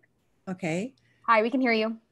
Okay. Well, my question is a couple of questions, and you've kind of been addressing it a little bit, but I was wondering if there is a commercial plan and what types of stores are trying to bring in, and what happens if they remain unoccupied. Now, this first floor setback, the stores would not be visible from the street, and because we have a similar structure at the end of Clark Street with their setback stores, there's only one that's really visible, and those other stores seem to be unoccupied in that 4700 block with the tall building, the condo building there with the setbacks there. So I'm very concerned that we're going to have some more unoccupied space for retail.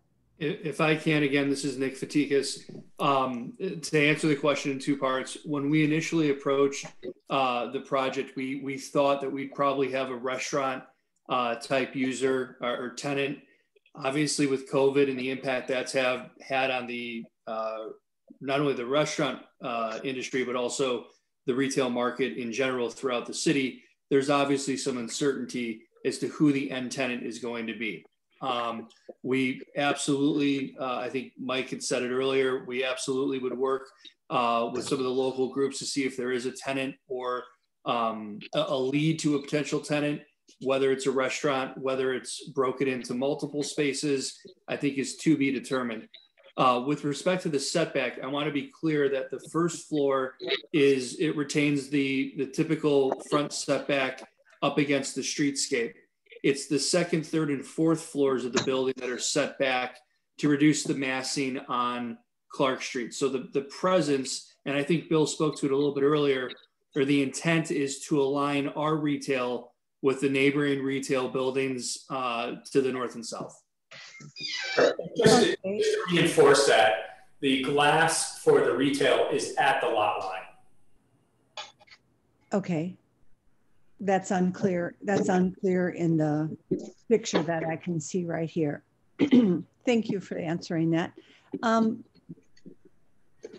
It just seems that this is going to be a very dense building also, with that many studios and 1-bedrooms rather than more 2-bedroom apartments, because right down the block over at the old tall called the Arms, I believe it is, on Wilson, we have it's a multitude, many stories of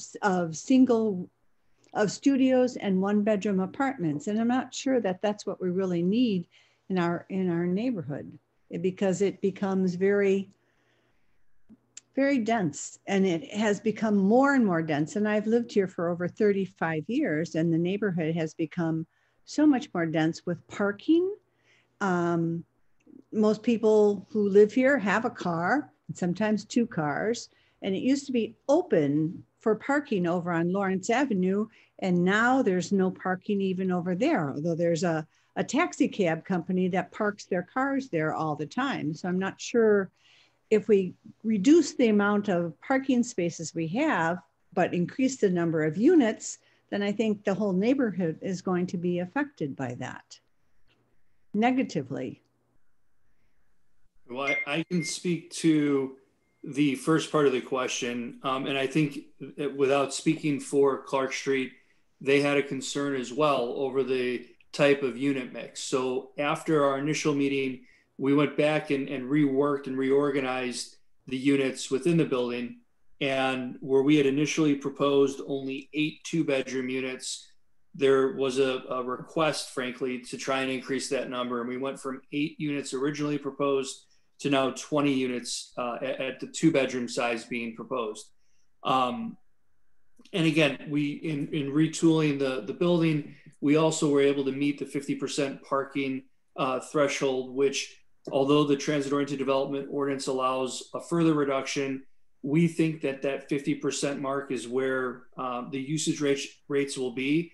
I tend to agree with you. I think the 20 2-bedroom units will probably have, the cars, where the studio probably won't. That's just based on making generalities, but to at least have the option to provide a 50% parking ratio was also something we were asked to look at, and we were able to do it. Okay, thank you for that. And I don't have any more questions. Thank you. I'll also add that the Department of Planning Development for transit-oriented developments actually discourage having a lot of parking. They purposely want it reduced. And the idea for that is that if the parking is unused, it adds to the cost of people either purchasing or renting. And so to help bring down the cost of renting or the cost of purchasing, they want to reduce. Typically what we're seeing is under 50%. When we do one-to-one parking in developments, it's typically less than 50% is used. The other 50% remains vacant. Just to add to that, to give some context, we've surveyed it in our own properties in Uptown. We have 34% of our parking spaces currently occupied. So if there is anybody in the ward that is having a difficult time finding parking, or that's an issue, we do have a plethora of unused parking in the neighborhood. Thank you, Carolyn. And next we have Cynthia. Hi, my name is Cynthia Asgar. Can you hear me? We can hear you. Thanks. Thank you so much for adding me to the question and answer list. I own 4653 North Clark Street. I have 3 long-term tenants there. I've owned the building with my husband since 1994, I think. And my husband was actually the more active owner landlord of that building and knew Clark Street much better than I do. He passed away in February, so I took over being, a much more active landlord. And just want you guys to know, I also have a graduate degree in public administration. I worked for the city of LA, the city of Anchorage, the city of Chicago. And I just am concerned. I would say the people that signed the petition, and I was a part of that process, are concerned not only with the actual specific plan for that building, but they're concerned with this process because unfortunately, I'm sure it was not intended by the alderman or his staff or the developer, but what you have done is completely ignore the minority building owners and businesses that are along those 3 blocks. And Pat Phelan and I walked those blocks in 2 days last week. We knocked on every door. We talked to everyone that was there. None of them knew about this plan. And all of them really would like to see development and investment in the neighborhood, but there needs to be more transparency in the process. And actually right now, listening to this tonight, I just feel a sense of shock that you guys don't realize how this appears, because almost every building and business along those 3 blocks is minority owned, but many of them have been here 40 or 50 years. Their parents first immigrated here, and now it's these their adult children who are still committed to this neighborhood and invested in it. And they have ridden every upturn and downturn in the economy the last 30, 40 years in what was once a very vibrant wholesale market, and now is starting to be affected by all the things that are affecting the global economy. But these are very sharp businessmen and women. They are constantly involved in the design process as they design purses, jewelry, apparel, constant design changes, and they are experts at global shipping. And this stuff is coming over from around the world into that neighborhood, and it's getting sold. And yes, of course, they were affected by COVID, but you have there just some solid business people who have been good taxpayers and good citizens this whole time.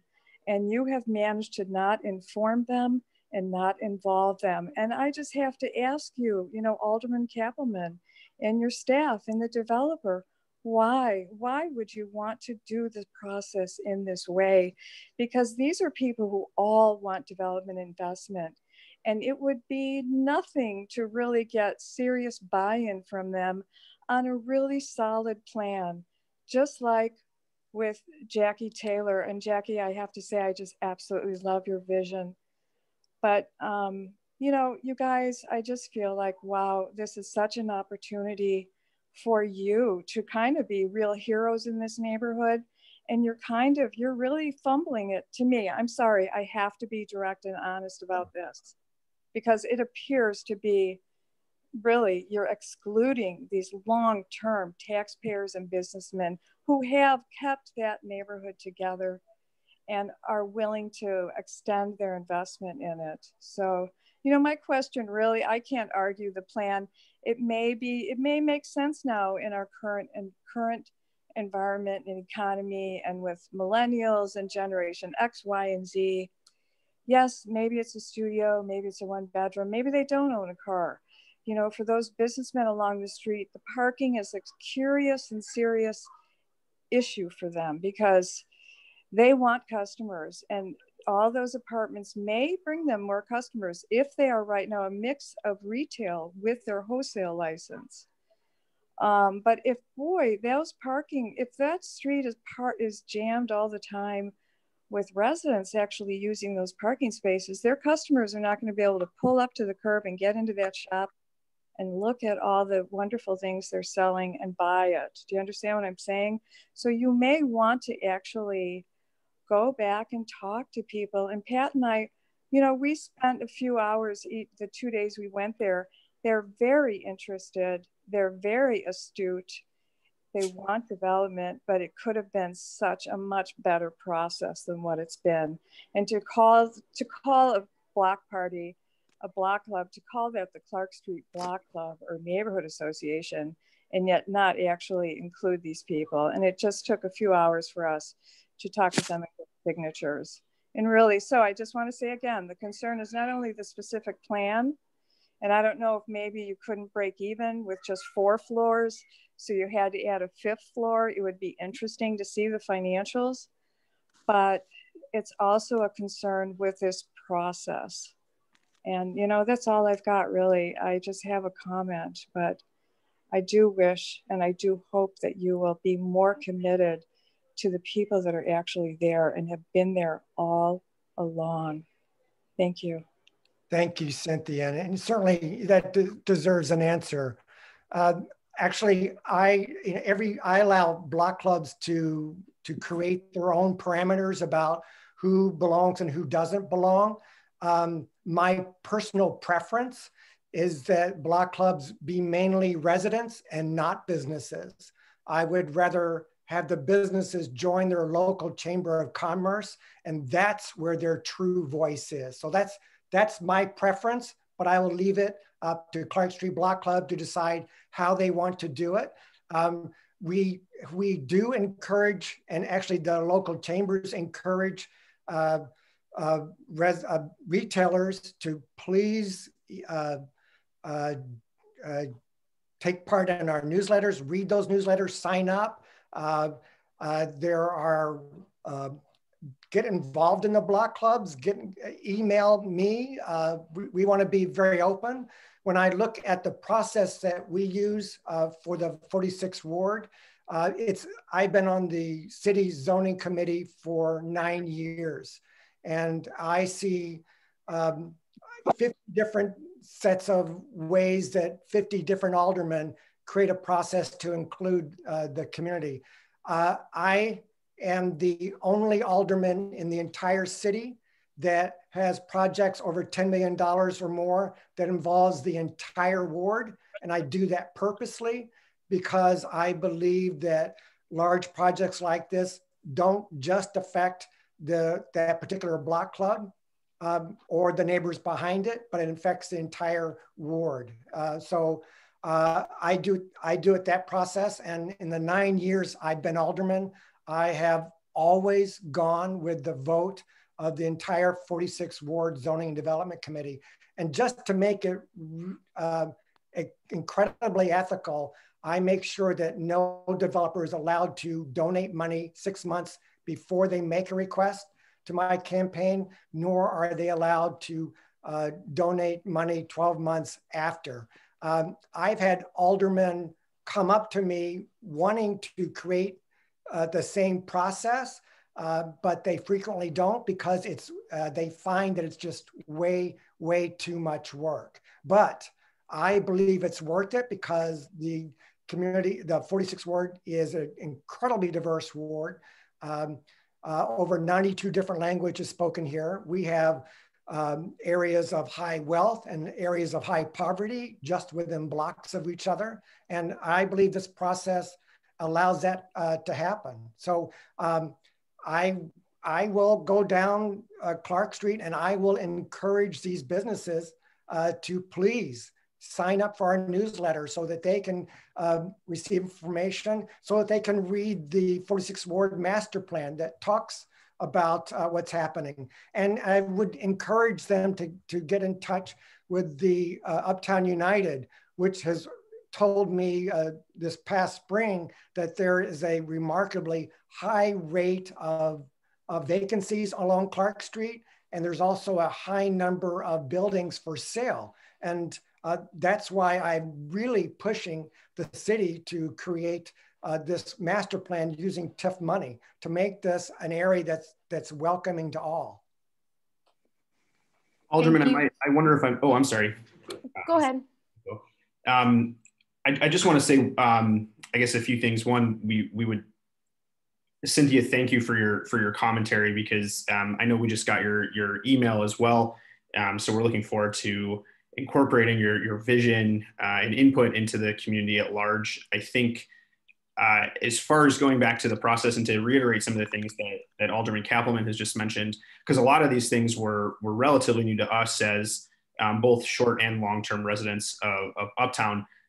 This has been pointed out, I think, in some of the Q&A chat, but I would certainly encourage everyone, both panelists and non, to explore the Alderman's website, Uptown Update. There is a wealth of information about development block clubs and the like that even until recently we were not made aware of. And I think that's part of, again, sort of where the organization came from. So as far back as February, what I mentioned is a lot of these flyers were posted, and that's even before again, the construction of the organization. So again, Cynthia, I thank you for the commentary. We're very much looking forward to bringing that commentary to the forefront. I would also just quickly address, I know Nick mentioned very briefly how the initial feedback was focused for some of the development, and I'll center on the ideas of context and congestion, because I know those are some things that have been brought up very frequently tonight. So from the perspective of congestion, correct me if I'm wrong, Alderman, but my understanding is that on the entire east side of Clark, that is all metered parking. I know at least outside of our block in the 4700 area, it's metered on the east side, free on Sundays, which we very much enjoy, and then free on the west side. So as far as businesses that are parking, or customers that are parking there today, I certainly would have to ask some of the wholesalers, but I doubt that they're paying meters all day, every day. So I don't know that from a business parking displacement, there's much concern. But again, that was certainly something we took into consideration.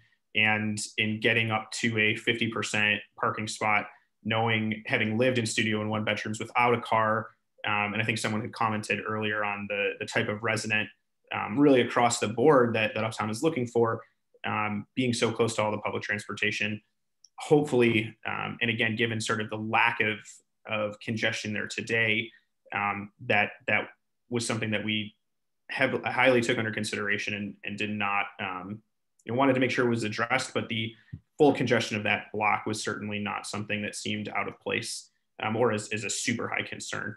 So I did want to address that and make sure that, you knew, Cynthia, in particular, that was something that we had discussed. And the other concept was context. I mean, I think it had been mentioned that from a retail perspective in the commercial properties on the first floor, that design is sort of a up in the air. And I think there was a commentary around the yellow as well. So I think there's certainly some bits and components that can continue to pop.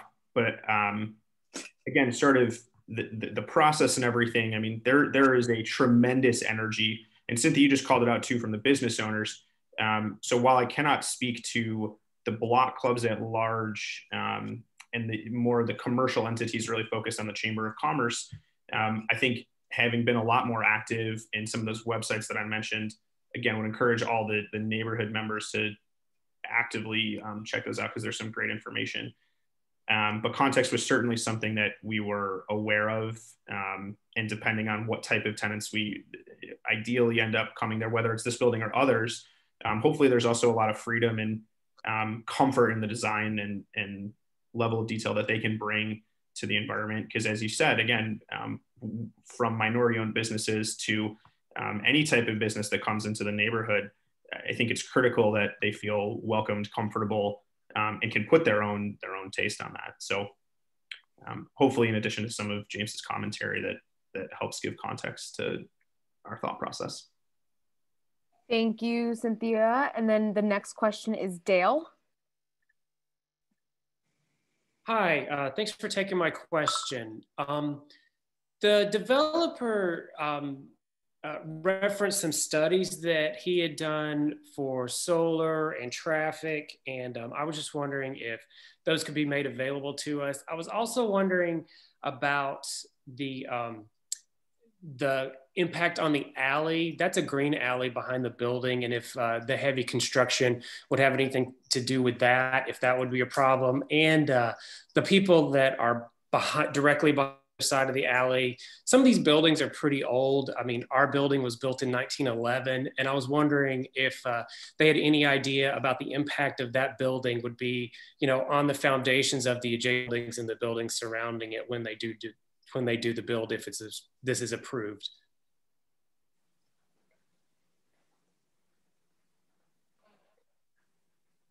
Well, I can speak on some of that. One of the processes that we use is that when a building does go up, the area residents have contact with the construction company so that immediate steps can be taken. I live in a 3-story condominium building, and directly behind me, a 6-story building was built. And actually the garage is right at the alley. And we found that if there were, actually we didn't have any issues, but with that construction, but we have a process so that if there are issues, there can be an immediate response. Let me also say that as far as the construction process is concerned, we would anticipate that, as mentioned before, the garage would be built last. So that means the 30 feet within the site that's 135 feet wide would be the staging, would be where the equipment's kept, where the trucks are parked. So there shouldn't be any detrimental effect to the alley. The building doesn't have a basement, so we do not anticipate deep foundations here. We anticipate typical 4 feet deep spread footings. That's just anticipated at this point, of course. And if I could ask one more question, if that's okay. We have a lot of water issues, especially with sewer back on Dover. I don't know if anybody ever travels Wilson, but many times when it rains, we have, I call it Lake Dover at the corner of Wilson and Dover, and our building gets sewage backup, raw sewage backup much of the time. Has any concern or has anything about addressing, will this tax our sewer system to, or our current system adequate? Well, I believe our systems will come off of Clark, and so will be fully separated that I'm aware. We have not done the civil work yet, but I expect that all of our services, that is gas, water, sanitary, will all come from Clark and shouldn't affect Dover at all. Just another point on the sewers, you know, because of the size of the project and the size of the site, we actually we're obligated to put a separate detention tank in, which effectively is a reservoir, which limits the water that goes into the public system. You know, so this particular project will be taking all of that into consideration. And that's just, again, following up on that, that's because the lot's more than 15,000 square feet. So we're at 16,944. So it's a requirement of our building permit to address on-site detention.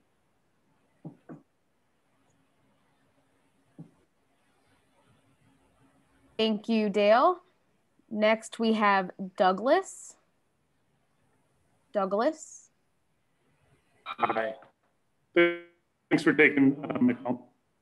I think this is more of a comment than a question, but I want to reiterate what Jackie and Sydney and Cynthia expressed about the concern they expressed about the lack of community input. And I just want to reiterate to the zoning board, March 30th, the developer had a meeting scheduled with Dover Street neighbors.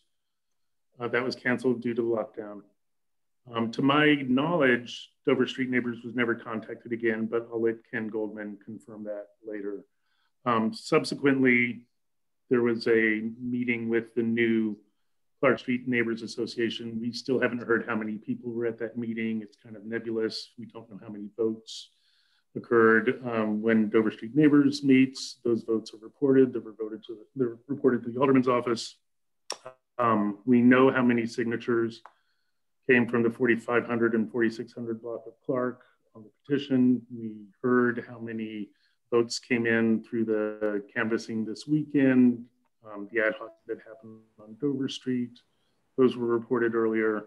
I just want to frame that timeline and numbers for the zoning board just to kind of get a sense as the broad opposition from the 4,500 and 4,600 block of Clark and Dover Street for this proposed zoning change.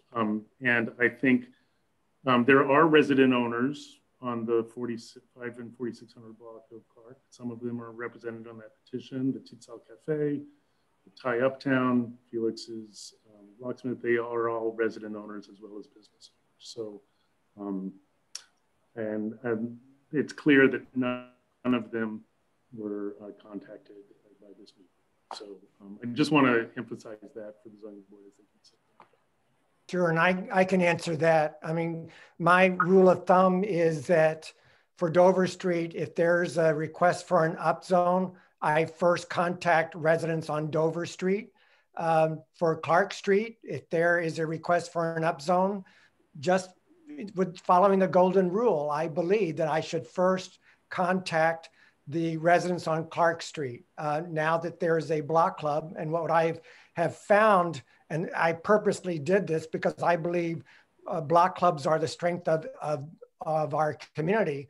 I have found that when there are development proposals, it encourages block clubs to start forming. So I can't say this is the reason why it's formed, but if it did, then my plan worked, because I really believe people on Clark Street should have at least first say on what happens on their own street, just as Dover Street should have first say on what happens on their street. But the other piece that I believe is crucial, and no other alderman does this in the city, is that I have a process so that if a project is $10 million or more, it would go before the entire 46 Ward Zoning Development Committee, where they weigh in.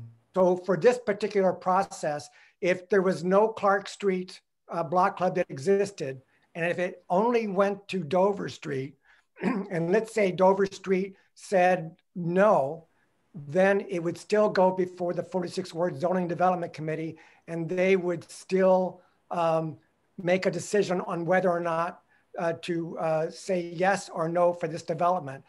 There are times when the zoning committee supports the local block club. There are times when they don't. The last time the zoning development committee did not support the local block club was my block club. I'm a member of Truman Square Neighbors, and there was a proposal by Sarah Circle to build 34 units of affordable housing and 50 shelter beds for the women in their program. That block club, many of them said no, but the 46 Ward Zoning Development Committee stepped back and said, what is good for the entire community? So their decision was what's best for the 46th Ward rather than what's best for the residents living on my block. And I respect that process. I can appreciate that. But I would again emphasize that it seems like I understand that the Clark Street Block Club is new, but it seems clustered on a block that is 2 blocks away from this proposed change. And there's opposition from the neighboring residents that are directly impacted, including the Black Ensemble Theater, the resident owners on Dover Street, and the business and resident owners on Clark. And that's why this process is so good, is because this is a decision that's not made by Clark Street Block Club.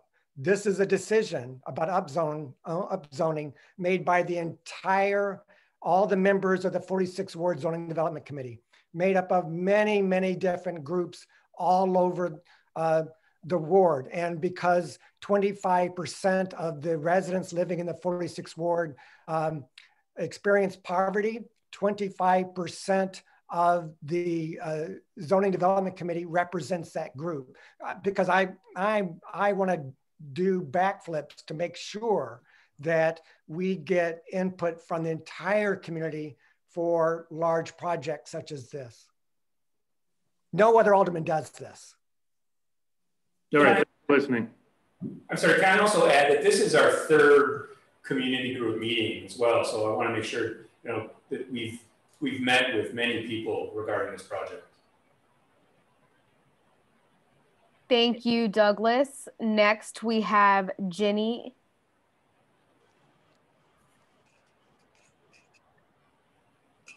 Okay, am I unmuted? Yes, we can hear you. Okay, hi everybody. I know it's getting late. We've had a lot of discussion, and to use a term that is very current in our parlance of COVID, I'm going to try and pivot just slightly and build a little bit on some of the themes here. We had, on Dover Street Neighbors, had put together a small committee to address some of these concerns when we learned about the Clark Street Block Club's vote a couple of weeks ago. And as it's been noted, we did these petitions. All those things are in the record now, but the number of votes cast, 53 against the upzoning and 1 for. But the thing that really I want to focus on is this idea of not just a master plan for the 46th ward, but what Jackie so eloquently talked about is a master plan for Clark Street. And we think this is a really unique opportunity. And I look toward a couple other examples, one of them being what the Astor Gates did on the south side of Chicago as an artist and activist, which I think Jackie is. And I will add myself to that, that grouping because I've been in the neighborhood for 33 years on Dover and have worked in many social service capacities, agencies, volunteering, and done a lot of public community art in the neighborhood. And I also own a business just a little bit west of Uptown. So I'm in the business world, I'm in the art world, and I've been very active in the community for a long time. So this question of a master plan, I think, speaks to some of the issues that Sydney brought up, Sydney James, Jackie brought up, and a number of others, including Cynthia, about inclusivity and process, and really what kind of community we want this to be, and how do we take what's on the table in front of us and look at it through the lens of what this community really could become.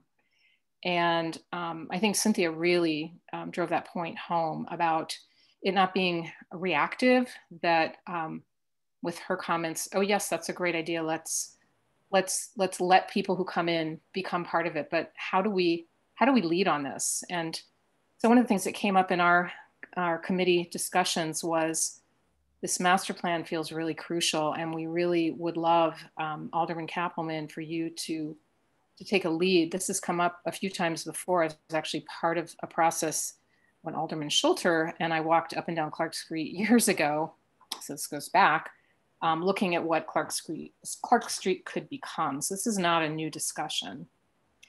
And I think I'm gonna move away from the particulars of the building itself, excuse me, the scale and so on, to try and emphasize this point again about a master plan and how both wards, 46th and 47th, because Clark Street is on both sides of the street, really could become involved. This could be a model, not just for our neighborhood, but for other communities and for the whole city on how we make this happen. Bronzeville is another example I can think of. And that speaks to diversity. So diversity is not an add-on. Diversity is something that should be at the heart of these discussions and the heart of what we do. And I also want to just add one thing about, I think the way Dover Street neighbors have been perceived as being 100% anti-development, and that is really not true.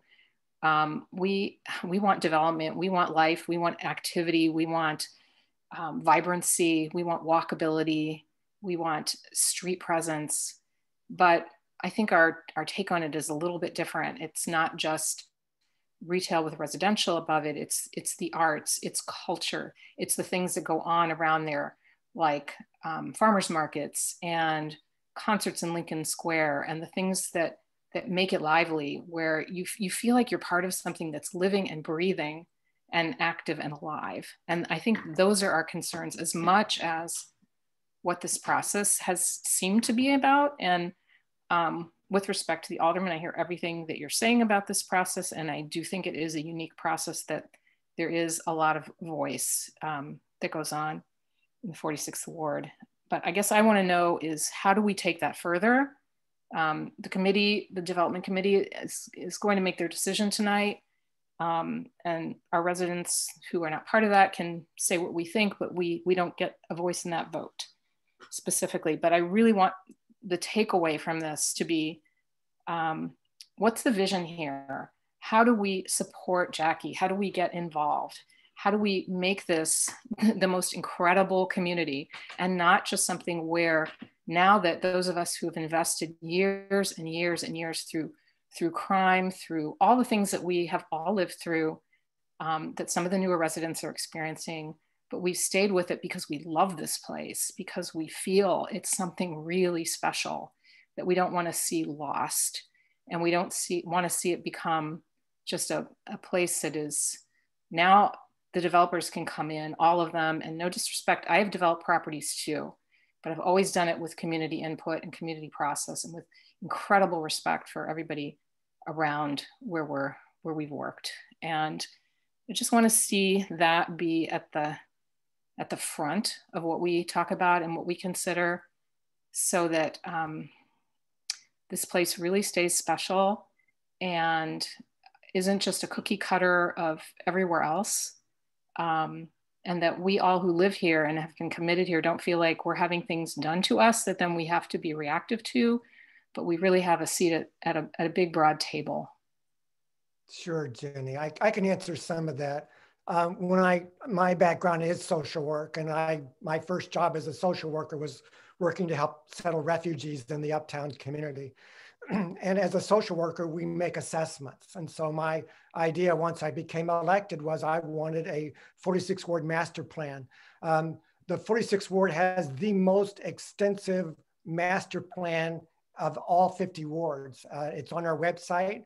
The last one was done actually a number of years ago, 2013, but it's quite extensive, and it talks about retail development, and it talks about our community and what makes it so wonderful. So looking at the ward master plan, it was my idea to push for a retail study. We've been pushing to use TIF funds, and I was working with a previous alderman, Mayor Pawar, now it's Alderman Matt Martin, to use TIF funds to create, again, a master plan for the retail corridor. That's been in the process for over 2 years. The city has put it on hold for other projects, but now from my discussions with the Commissioner Cox last Friday, he's very excited about getting this going. And then there's a third master plan, and that is with Jackie Taylor. I was with Jackie Taylor when she first spoke about the plan that she had to grow the Black Ensemble Theater and the $50 million that she needed.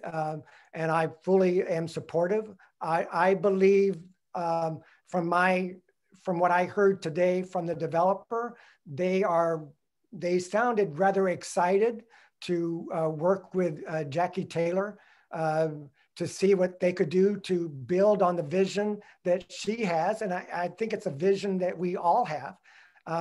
And I want to make sure that when we do this retail study using TIF fund, that it also builds on this incredible vision. So I stand committed to making sure that we do everything we can to make our community stronger. And that's why I now had this 46 Ward Zoning Development Committee to also build on their strength to help us make a good decision, rather than just, as I know what many aldermen do, they have 1 or 2 meetings, they hear from residents, and then they make a decision. I'm not going to do that. I want to hear from everyone. So this plan that you're talking about with the retail plan and the TIF funds, who gets to be part of that planning process? Well, the Department of Planning and Development from the city, they're the ones who actually show the parameters, but the Department of Planning and Development will work with our local chambers. It's about retail, so they should be working with our local chamber, and we'll also make sure that the community is also involved in the process, especially residents on Clark Street and Dover. And it'll also include the 47th Ward, which is across the street. Yeah, I think that's really important because, you know, I'm also thinking about this division between residential and retail that, you know, there's a lot of crossover, and I feel like that could be softened. And so there's a ton of institutional knowledge. There's a ton of intelligence among everyone who's lived here, and so many ideas. So again, I want to be sure that it isn't just people from the outside coming in. We've had so many experiences here and no disrespect meant to the current developers. I can see that you have been very thoughtful. The architect has been very thoughtful. You've listened, you've done your revisions, but that we've been told so many times what will be good for the community and never asked. And so that's kind of, I think, something that Jackie spoke to. And I guess I hope that the development committee, when the vote comes, will take these perspectives into consideration, because what we really wanted to ask tonight was to press pause on this development until we had more of a master plan in the works. So that Jackie's my only concern is that let me just finish. I'm not quite done. I'm almost done. Sure. That I think her vision sounds so much like what the Old Town School of Folk Music did for Lincoln Square and Lincoln Avenue. I mean, it was such a catalyst. And so I'd like to see her and her vision be absolutely centered, so that whoever comes in from the outside is really listening. This is what Cynthia asked. This is what we're asking. Can we really be listened to, and then take that and incorporate that into this visionary plan? That's something for the 46 Ward Zoning Development Committee to consider. Thank you so much. Thank you, Jenny. Next, we have Carrie. Hi, thank you for taking my question. I actually live on Sunnyside in Clark. And I guess my first comment would be about the Clark Street neighbors. I saw a sign back in February about joining Clark Street neighbors, and I emailed and got on the email list. And then back in August, when the first actual communication with Clark Street neighbors came about, the first communication was about opposing this, about Dover Street opposing the 4511 apartments, and Clark Street wanting to be proactive with this. And I wanted to be involved as well. And I think because I'm on an East-West Street and not specifically Clark and not specifically Dover, for some reason I was not involved in Clark Street despite asking to be and wanting to be. So that's my question number one, is who actually is involved, and how to make people that aren't on main streets involved with the Clark Street neighbors. And then secondly, my question for the alderman would be about parking. I don't think parking has been really addressed in this conversation tonight. The building is proposed for 56 units, and we all know that nobody parks on Clark long-term. Clark is metered parking, and it's just, come and go. The long-term parking would be on Sunnyside and Dover, and the smaller side streets. And currently, those streets don't allow, the parking is packed as it is. I know there hasn't been any action at the Black Ensemble Theater in a while because of COVID, but when there is anything going on at the theater, parking around here is a disaster. You can't park anywhere within a couple block radius. So I was wondering from the alderman, is there any consideration for making this local area maybe zoned? Zoned for what? Zoned parking for the people that live in the neighborhood. Mm-hmm. So first off, Jeff Fishbane, he's right now the representative for Clark Street Neighbors. So you can maybe give him your contact information, or I just created a zoning map. I'm not sure if it's on our 46 Ward Zoning Development Committee, but it has all the contact information of every single neighborhood organization. So you can certainly contact them. I know I've never known a neighborhood organization that didn't want more members. As far as parking, the Department of Planning Development has some very strict guidelines on limiting parking as much as they can. So even if they wanted to do a lot, the planning department from the city is going to discourage that because they don't want to pass on that cost to renters. But as far as if anyone wants to have zone parking for permit, The city clerk's office has a process for doing that, where you can go to our website and we spell out that process. In the past, Dover Street was pretty adamantly opposed to having permit parking, but if anyone ever changes their mind, they just need to go through that process, and it's pretty easy. I actually did it on my street because I'm right by Aragon Ballroom, and it's a pretty easy process. We cannot do permit parking on retail corridors like Wilson or Clark Street or Montrose or Lawrence. It's not allowed. The city clerk's office won't allow it. Yeah, I'm certainly opposed to it too in general, but what was maybe a 40 or 50 parking lot on Sunnyside and Beacon is no longer, because that's going to be a condo as well. So certainly in the last couple of weeks and months, parking around the building that is proposed is very hard to come by anywhere after, I'd say, 7 p.m. So it's already been a crunch, and this building hasn't even had any occupants. So, okay, so I would work with Dover Street neighbors and see if they're interested in creating permit parking. If they would like to do that and they go through the process, it's done. If they don't want to, as in the past they said no, then you could possibly rent out spaces. I know the developer said that he has plenty of empty spaces in his other sites, so that's something to pursue as well. I would add too, I know Alderman Cappleman, you mentioned this, but Carrie, if I don't have your contact information, I'm not sure if there's a way to break out a chat in the Zoom. If not, maybe you can just send that to the Alderman and I can get that way. I certainly don't want to imply that there was any, that we missed you. I don't recall if you said exactly where you are in relation to the Clark Dover on the side street. And I certainly don't need you to do that here. But we want to make sure that, to your point, anything that any opinion that is relevant and certainly a united voice in this particular section of the community that we have involved. I would also say that as we've sort of transitioned from like a particular development into a larger city planning conversation, I think it's certainly relevant and needs to be had. I certainly have not been part of one for the 46th ward at large. I would also say that I don't think that this particular type of development and any master plan need to be mutually exclusive. I think they can be entirely overlapping. So I know Alderman Cappleman, you mentioned a study that is forthcoming, certainly something that we're excited about.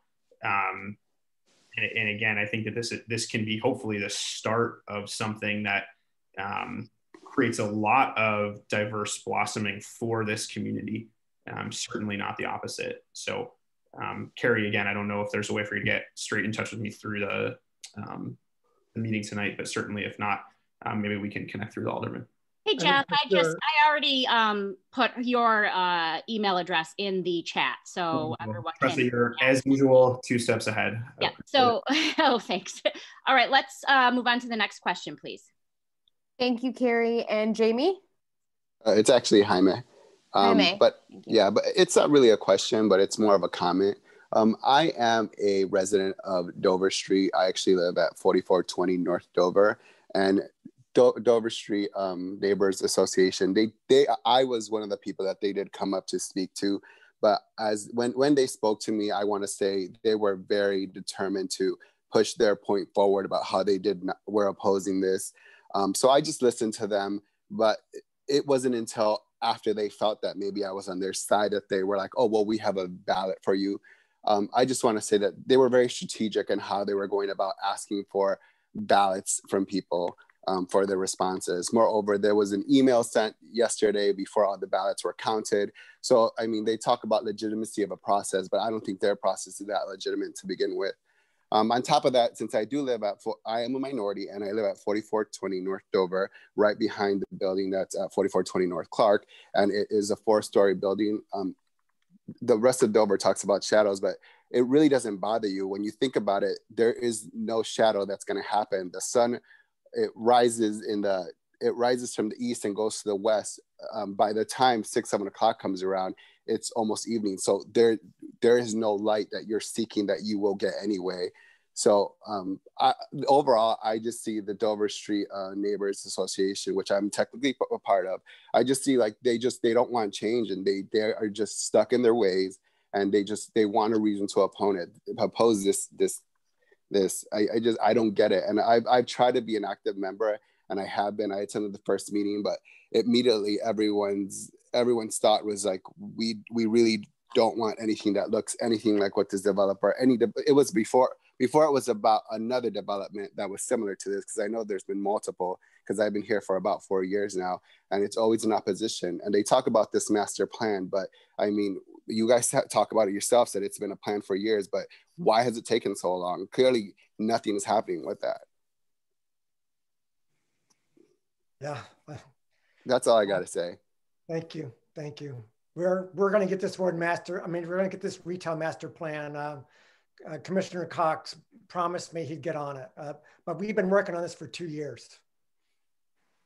Thanks, Jaime. Thank you, Jaime. Yeah, the next question is Patrick, and that will be the last question. Patrick?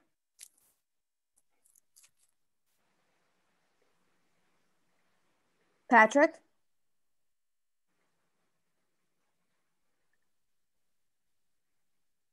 Can you hear me? Yes, we can hear you. I'm Pat Phelan from Dover Street, and kind of get a little history into this is that we started this process in March, and because of the virus and everything and what's transpired, we were involved with the process at that time. And then as the summer went along, there wasn't any communication whatsoever with anybody, the alderman's office or the developer, on this process. And there was a meeting, and as a result, it was mentioned before that we didn't approve of a previous zoning back about 2 or 3 years ago. And so I kind of wonder if there was some maneuvering going on that created Clark Street Block Club.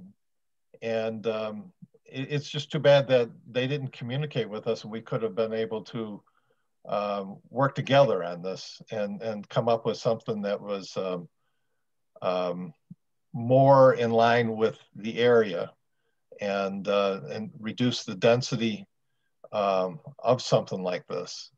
I'm not a particular fan of the TOD, the transit oriented development, because what it does is it doubles the size of the building, the apartments, and reduces the parking in half. So you get twice as many rentals and you have half as many parking spaces. And it's just, I think the density is, it's an issue.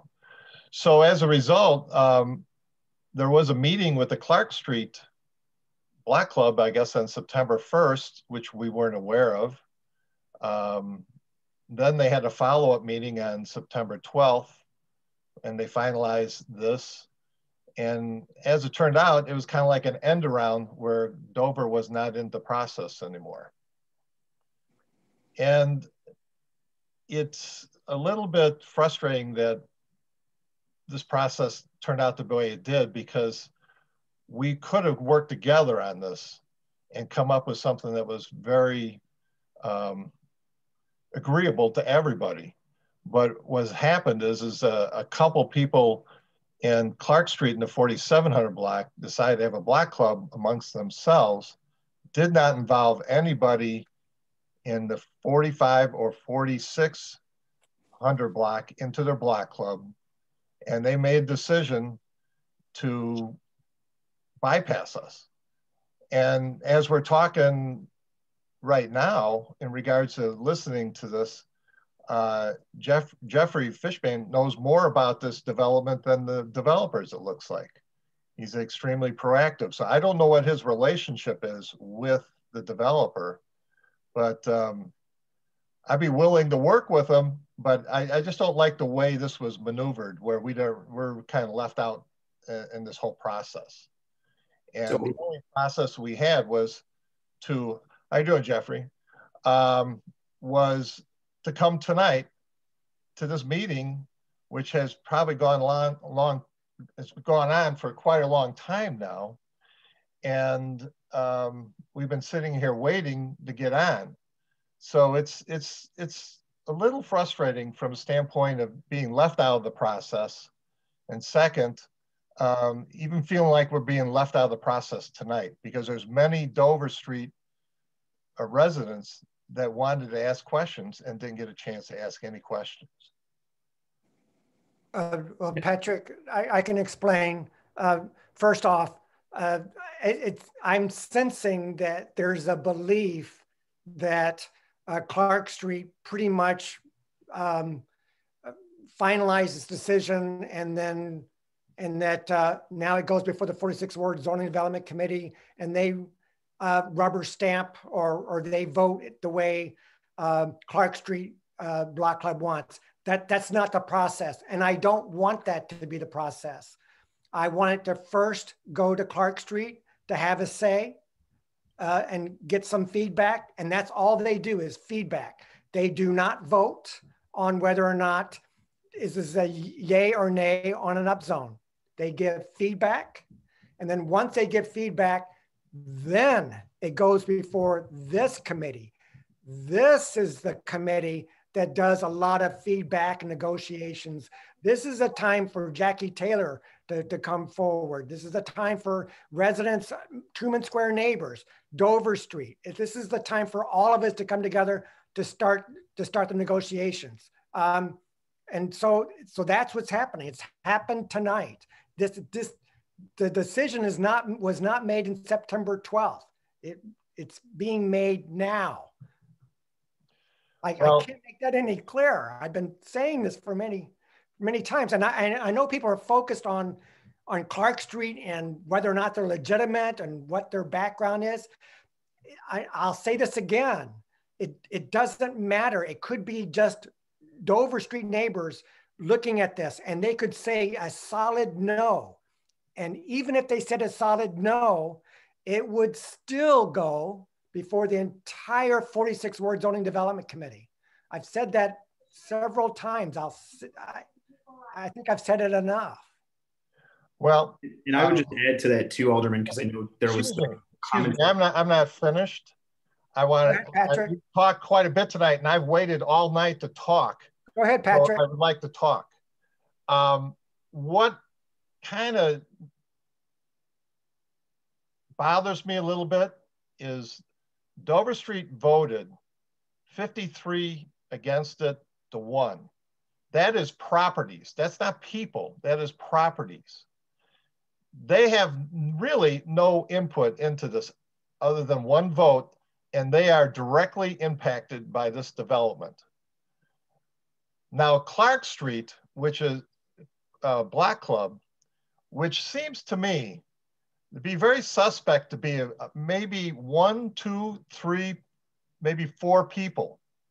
They live 2 blocks away from this project, and they have more say in it than the person that lives 50 to 75 feet behind the project. And the people on the petition, 21 people that were close, I mean, right across the street and next door to this development, didn't have any input into it, didn't even know about the development or the Black Club. So to me, it seems like something's going on here. There's an end around Dover Street, and there's an end around the people that live on the 4500 block and the 4600 block. And Patrick, I have a quick question. What if Clark Street never existed and only Dover Street provided input? How would tonight's meeting be any different?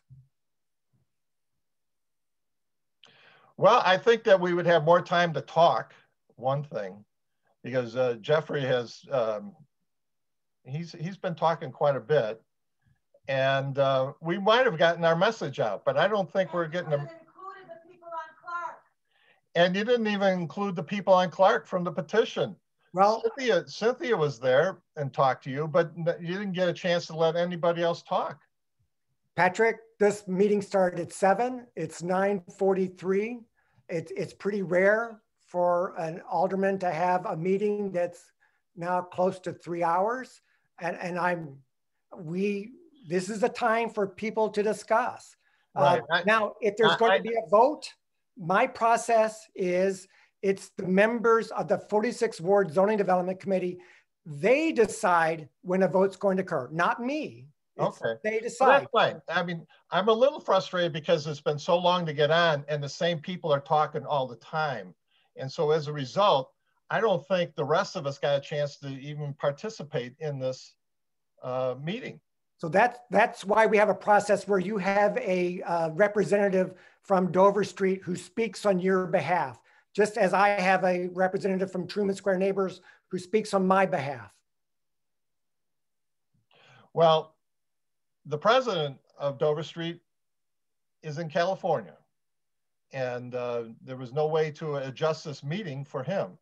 Well, there is a representative, Ken, who is on the meeting, and he was chosen as the alternate. So you do have a representative. And Scott promised that he would be in on this tonight, and he hasn't been. But you have one representative. Each neighborhood organization has one vote. And there have been a number of folks from Dover Street that have spoken tonight before you. Yeah, but the president hasn't. Right, and the president, you know, you have to speak to your own president. We don't have, that's not ours. But I was just raising. There is an alternate. There is an alternate that's been on. There've been a number of people from Dover Street who have spoken already. Okay, I'm just going to summarize it then from the standpoint that I just think that Dover Street was involved in the process at the beginning and was left out at the process at the end. Yes, it was. It was. Yes. And so you can understand our frustration that it seems like we've been railroaded. Well, I think my frustration is I don't think I'm communicating it well enough. I believe people on Clark Street should have a say on zoning matters on Clark Street, just as I believe residents on Dover Street should have a say on what happens on Dover Street, and the same with Beacon. So I believe in the golden rule. But the good news is it's not made solely by residents on Clark Street. It's made by the entire 46 Ward Zoning Development Committee. No, that's okay. It just, it's an unfortunate circumstance, that's all. And I appreciate it. I'm just probably, because I've been waiting so long, I'm frustrated. Okay. Speak. In chat, there's a conversation going on and people are asking for the Dover Street position statement, which although Ginny was very eloquent, I don't think she really made all the points that are in that position statement. And the chat page has run out of room. There's no place where I can enter anything, even if I had that position statement. Hey, Marty. Hey, Marty, yeah? could we wait on this until the deliberation time? Because we really need to get moving here. So I think it'd be great to end this point because we did have everything, all the petitions and everything like that I sent to all the committee members. It's on our website. I think if you want to go piece by piece with the committee itself, I think that's great. But I think it's time to move on to the next part of our meeting because it's almost 10 o'clock and we have a lot of people leaving the meeting and that's going to be a problem. Tressa, my point was going to be is I think we need to defer this decision to another day. Okay, and I think that's a great discussion point for the committee. Okay. Can you take that as a motion? No. Not right now. No, that's not where we're at in the meeting. Okay. But thank you. Let's, Alderman. So once the questions are over, we've already had our last question. Yes, that was the last question. Okay, so thank you everyone for asking your questions and providing feedback on this project. Out of respect for everyone's time, we will now move on to committee deliberation. The committee will determine whether or not they want to vote tonight. That's their decision. So at this point in time, the developers and attorneys can leave and then we'll deliberate with the members. Great. Thank you again, Alderman. We really do appreciate it. Sure, absolutely. Thank you.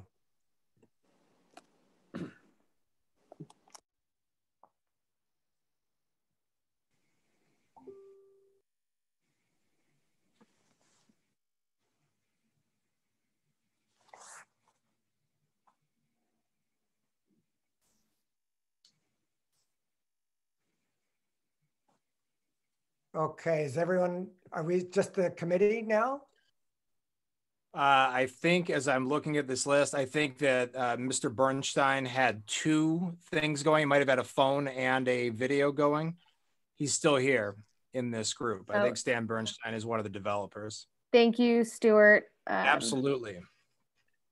Stan should have just been removed. There you go. Now he's gone. Thank you. Disappeared. All right. Sorry about that. Of course. Thank you for letting us know. Absolutely.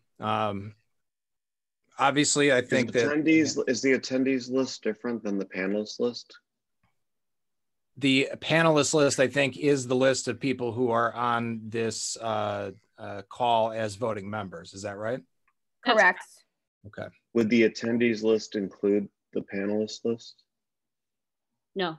No. In other words, on my screen, it's still showing 32 attendees on the call. The panelist list dropped because the presenters were also part of the panelist group. The attendees are residents who were asking questions and are also watching the meeting. Are they in this particular portion of the meeting, or have they been segregated at this point?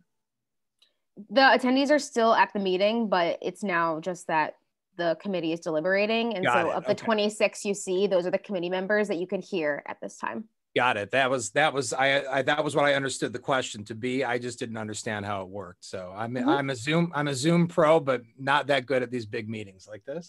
Me either. I was thoroughly confused. So thank you.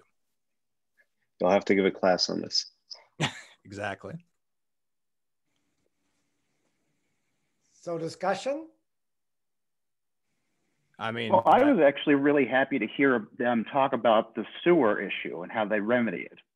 Having a reserve tank somewhere in the building so that you don't just have, 5 stories of water go down the drain at once. Charles, I agree with you. Having lived on Beacon now for almost 10 years, obviously the local sewers, Dover and Beacon, have times where they're overworked, and I agree with you. That was really good to hear that they are going to have separate sewer service. Yeah, really cool. And I think Clark, Alderman Cappleman, you can remind me, Clark was completely redone, right? The entire sewer along Clark when they did the water main work a couple of years back, right? My understanding is it was done. Yeah, that's what I thought. Question. Marianne Lalonde? Marianne Lalonde has her hand raised. Question first, but I have had my hand up for about an hour.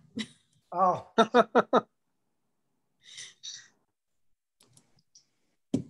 Go ahead. What's your question? Marianne? Oh, I'm sorry. I thought we were doing Mark first. So, I mean, we definitely heard a lot about procedural issues, about notification. There's a new block club, the height, parking. These are pretty typical zoning issues that we hear.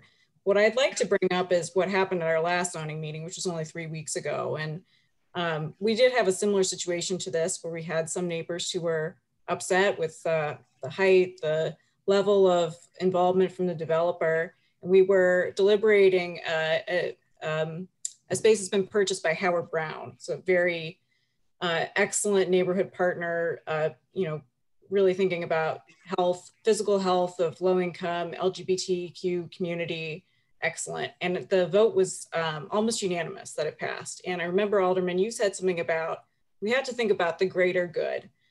And I think that really came out in that meeting. We put aside issues that we normally have for zoning and thought about what is going to be the greater good for our community. And I would argue that one of the perspectives that I think was alluded to by some of the attendees, but hasn't been explicitly stated, is to think about the cultural health of our community and the health of diversity at the community. If we look around at this room of panelists, for whatever reason, can blame the block clubs on it, but this is a largely white group of people. And we're talking about a minority owned business community. We're talking about Black Ensemble Theater, which is just a pillar of the Black community here. And to think about who's not at the table and who we're making this decision for, who's the most impacted. And this is, a new era of anti-racism that we're talking about. So I commiserate a lot with Jackie Taylor. I wonder if, her master plan, it might fit in with these developers. It might not. It might not be the right puzzle piece. I know she had mentioned at one point she wanted Studio Gang to be an architect that she worked with. And it may end up being a good fit, but it's very hard to reverse a decision once it's been made. So for me, I don't think that it's prudent for us to push this development forward right now when we haven't had this discussion about a master plan completely. So I'll make a motion to delay the vote tonight.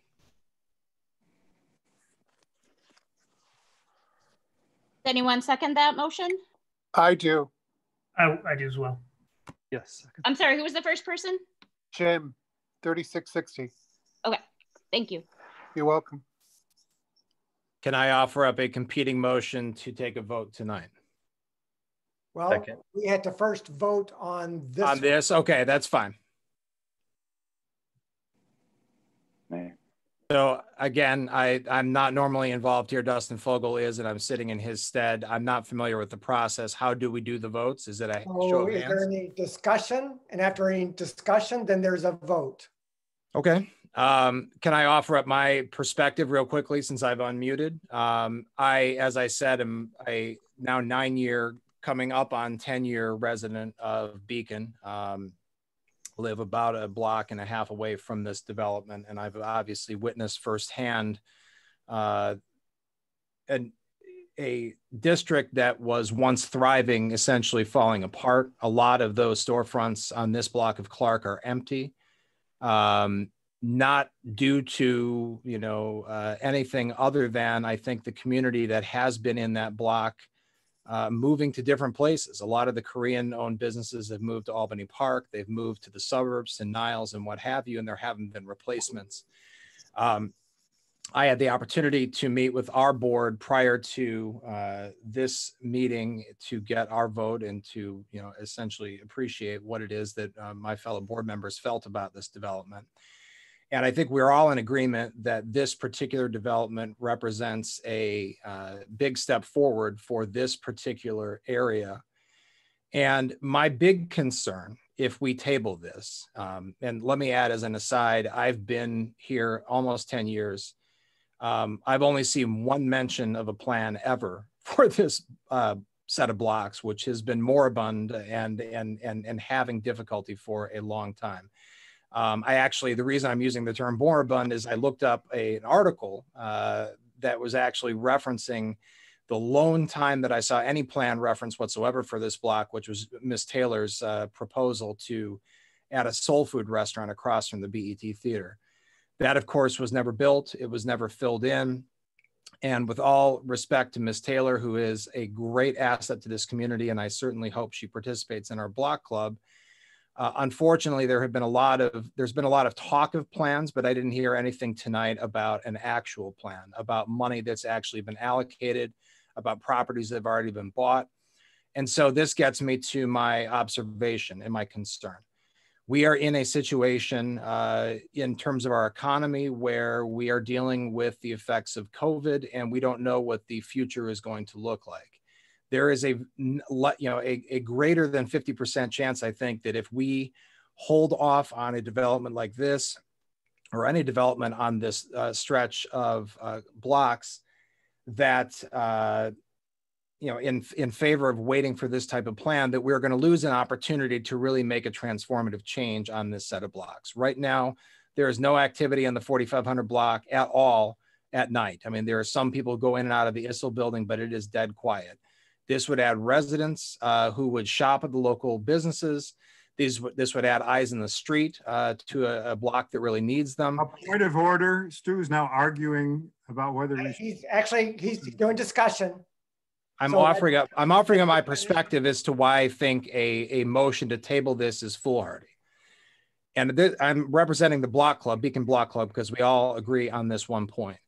We believe that at this point in time, in the absence of a fixed plan, and we've seen no evidence that there is one from Ms. Taylor's group or from the ward as a whole, that this is an opportunity to improve this block and move this block forward, which will ultimately inure to the benefit of everybody in the area. And so I am articulating my opinion, true, Marty, but I am also offering up my block club's opinion. And this is just my observation as to why a motion to table this is a poor decision in my mind, given the economic situation we're dealing with. So I appreciate your time and thank you so much. if I could, I'd just like to piggyback off something Stuart said. I think I've been on this committee, Alderman, for 8 years, maybe, however long you've had it. And I think one thing that we've seen, those of us who have been on the committee since its onset, and even those who have joined since, is that whenever we discuss a development of this type, it seems like at the 11th hour, there's always somebody who says, wait a minute, we could do something tremendously better. Let's do that instead. And I think what ends up happening is,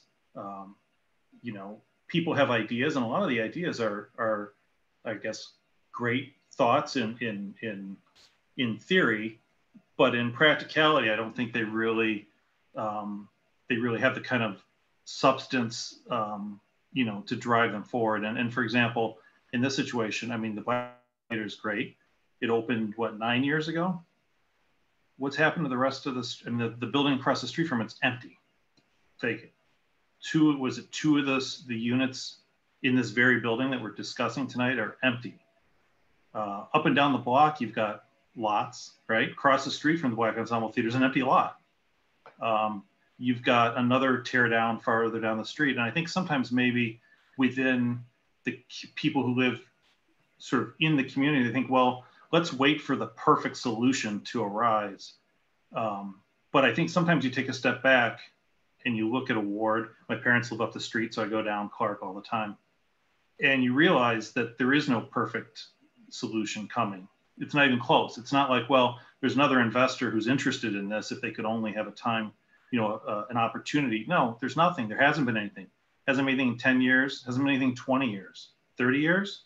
I mean, I think Stuart's right that the economy right now is probably going in a different direction. And this is probably the best opportunity that street has. I agree that having people in the neighborhood is a good idea. That's a neighborhood that has, from a residential standpoint, not many people at all. It can't hurt the businesses that do exist in the area to have more people that live there. So I think his points are well taken. That's my perspective.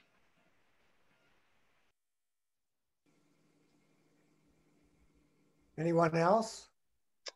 I have something. I've lived 2.5 blocks from this proposed development for the past 17 years. And, for a large percentage of that time,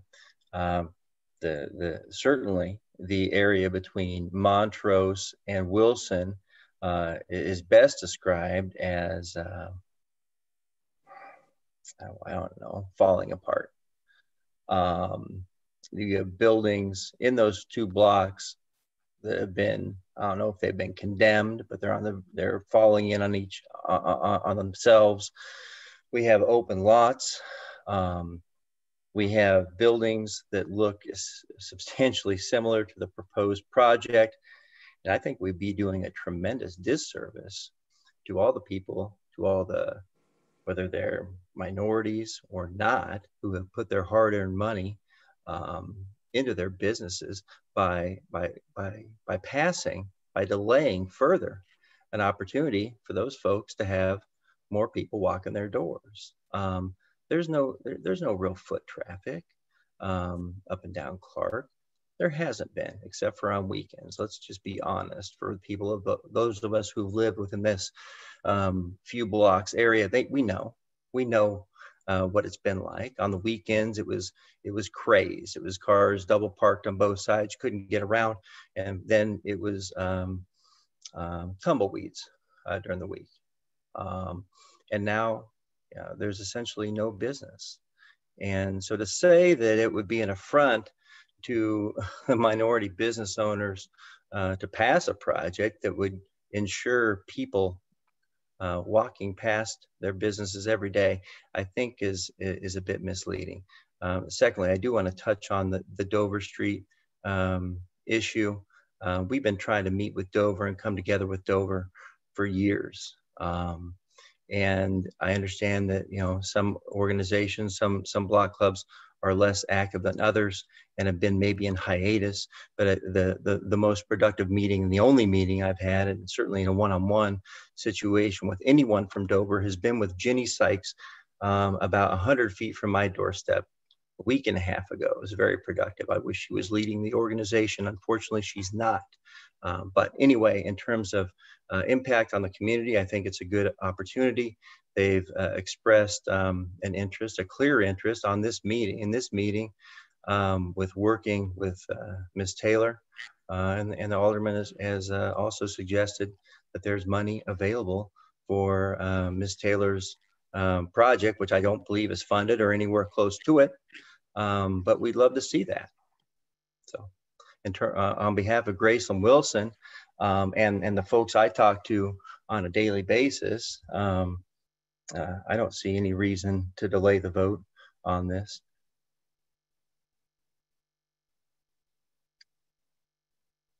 I see Mark Zipper. Yes. James, could you clarify, the biggest issue to me, the biggest or the strongest no on this is from Dover. All right. And I want to be clear why they're saying no since the vote is so high. I understand it to be about this master plan, but I'm confused about this. And that is this the ward master plan that you've had published on your website for a while that includes everything in the ward, or are they looking for something specific to that area of Clark? And if it is number two, specific, have you done that for other areas like that in the ward? And before you answer, the overall reason I'm asking this is that in all the other projects over 8 years or however long we've been doing this, we've been given specific things. And, we've heard them, the common ones, many times: parking, density, the look of the building, the height, the sun. That's what I expected to hear in this meeting. But we've never heard it, I don't think, about a plan. So I need some clarification from you about what this plan is. To be honest, I really wasn't sure when I heard a master plan. I wasn't sure if it was the ward master plan that the last revision was 2013, or was it the retail corridor plan using TIF money that we've been working with Uptown United for the past couple of years, or was it the master plan that Black Ensemble Theater with Jackie Taylor had? I think it's the one with Black Ensemble Theater Jackie Taylor. I first heard about this master plan, I think 2 or 3 years ago. And they needed $50 million. It's a big ask. I'll be honest, I don't know exactly where that funding is, but I do know it's a dream. But she'll have to answer that. But there's not been anything right now. I know that someone purchased a building and is working with Jackie Taylor, and actually they had to tear the building down because it was condemned. And that now is a lot waiting for something to happen. So I know she's talking with people, and she's been talking with people for a couple of years, but I'm not sure a development has happened from those discussions. So there's not a new plan. They're asking for some plan. Dover Street is, that's my understanding. Correct me if I'm wrong, but there's no real plan that you have on a radar screen to create other than our overall ward plan that's on your website.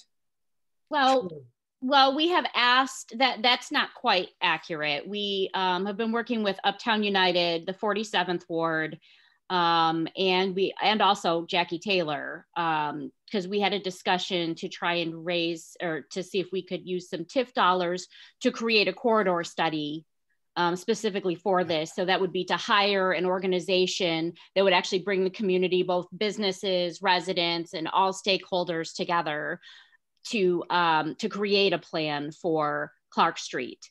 Initially, we were pushed aside for other projects that are very large actually going on.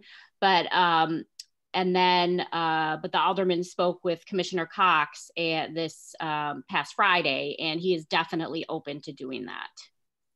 Okay, all that makes sense. Mark?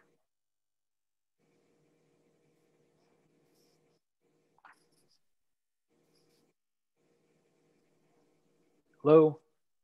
Several oh, good. Okay. Oh, sorry. Several, there are several properties on the street that are available right now. And, whoever they sell to, they sell to. And, the master plan is not going to be consulted by most sellers and buyers unless somebody like Jackie, for instance, could have bought this building that we're talking about. It sold a few years ago for $1.7 million. She had her chance. I hearken back to when, oh, go ahead, Chester. One meeting is going on. Chester? Speaking. Okay, I'll just do it real quick. I remember back several years ago, I lived on Sheridan across the street from McCutcheon for 10 years, and now I'm on Kenmore. But I remember there used to be an El Pollo Loco years ago on that corner of Lawrence and Sheridan that they demoed. It was an empty lot for years that they did drug deals in. And during what I think might have been my first zoning board meeting with you in Weiss Hospital, I think, there was so much opposition to building that, again, transit-oriented design building, which I do have an issue with. I mean, I want more parking. I want lots of parking, but that's just me. You're 10 minutes from the Wilson stop. How bad is that? That's all. But if you don't actually pull the trigger on it, the TIF money goes away, the developer goes away, and then it's an empty lot still. Just give me okay. What the heck? Okay, anyone else? Yes, could I speak? Yes, Ken, please do. Well, thank you very much, Teresa. Okay, so a lot of folks have been mentioning Dover Street Neighbors Association, using our name in vain. That's fine. I just want to mention a couple of things. So the big question is, why is Dover Street such a roadblock? Why do they want to stop every development? Why won't they allow us to build anything? Okay, I want to try to set the record straight as best as I can. Dover Street wants development. We want very badly. Okay, as far as a master plan, we want a master plan. Okay, I've been authorized to vote to put this on pause, this development here. And believe me, it looks like a nice building in many ways. Okay, if the only two choices are pause or vote against it, I would have to vote against it, which is too bad because again, there's a lot of nice things about it. The reason we want the master plan is because I've only been here for a relatively short time since 2017. We bought the property in 2016 and took, and with all the landmark requirements, it took a while for us. It took 20 months, 8 months to get the permits and another 12 months to renovate it and everything. And I've been at these meetings since 2016, where it's the same type of thing. There's a proposal on Clark, a building wants to go up to about 5 stories. One time it was 60 feet, another time 55, 58 or whatever. And Dover Street has voted against it for various reasons that it would cut our sunlight. What about the sewer system? And I'm very happy to hear the answer about the sewer system today. That's, in my mind, that's a big deal. And I will bring that back to the rest of Dover Street. Okay, as well as the foundations, okay? It's a nice sign that he said that it should only be 4-foot foundation feet. I'm hoping it'll be just that. He said he can't promise. We'll see. But what I want to say, like every time these plans come up, it's basically the same type of thing. It's way too big. It puts way too many people in an area that was zoned previously for say half the units or whatever. I shouldn't say people, units, excuse me. And people know what the zoning is before they come in, okay? I understand there's an economic crisis right now. I totally get the idea that if somebody's gonna come and develop, we should take advantage of it. I understand that, and believe me, I'm thinking about that. What I wanna say as the representative for Dover Street is that let's get a master plan. Let's not use this as an excuse. Let's get people together as best as we can. Let's get Dover Street, all the other block clubs who want to voice, the developers. Let's get us in a Zoom room, I would say a room if this was not the pandemic, and hash things out. Nobody's going to get exactly what they want, including Dover Street, but we'll get to a point where we see this is this is what we can do in order to move forward, okay? Something besides that you won't be able to do, you know, it's not worth it, as our time as developers to go in for something smaller, okay? And Dover Street, we might say like, you know, look, for something that's big, that's basically not going to give us any sunlight after 3 p.m., we're going to dig in our heels, okay? But what I think is going to happen when we get everybody in a room and just say, this is what we want in general for a master plan, that will happen. It doesn't need to be $50 million devoted to do this or whatever. It needs to be people in a room as best as possible with the people that we have. And then after that, if we say, okay, this is what we have, we agree on the general guidelines, and it might be upzoning. In fact, my guess is that it will be some upzoning to some extent. Then various developers and people can come in and say, okay, this is what we want. This is within the guidelines. And hey, it met that master plan. Thanks. I have a quick question. Have you had a chance to read the 46 Ward master plan? Alderman Cappleman, I apologize. I've read a lot of things the last couple of days. I think, well, the 46th Ward. Yeah, we've had it since apologize. 2013. No. Okay. I have not. I will. I raised a point of order and I was thrown out. I will look at that. Okay. Because that might answer a lot of your questions. Thank you. Okay. That was very important for me to get that done. So, okay. Okay. Master plan. Where is it? I can go Google it, but if you know where it is exactly, I can. It's on the 46 Ward website. Go to james46.org. Uh-huh. And then the search, you can just put in Ward Master Plan. It takes you right to it. I will do so. Okay. We were specifically talking about something on Clark Street, but of course I will look at that. It's the entire ward. Thank you. Thank you all. Thanks, Ken. Any other questions just for the discussion or discussion items? I think David has a question. He has his hand raised. He's been very patient. Yeah, I think we should table this vote because I think when we got the notification that, you know, about this development, it came with like this sentence that the local block club was agreeing to this development. And as we found out, there's other voices that need to be heard. And so I would like to have time to read and to get the master plan that Jackie has.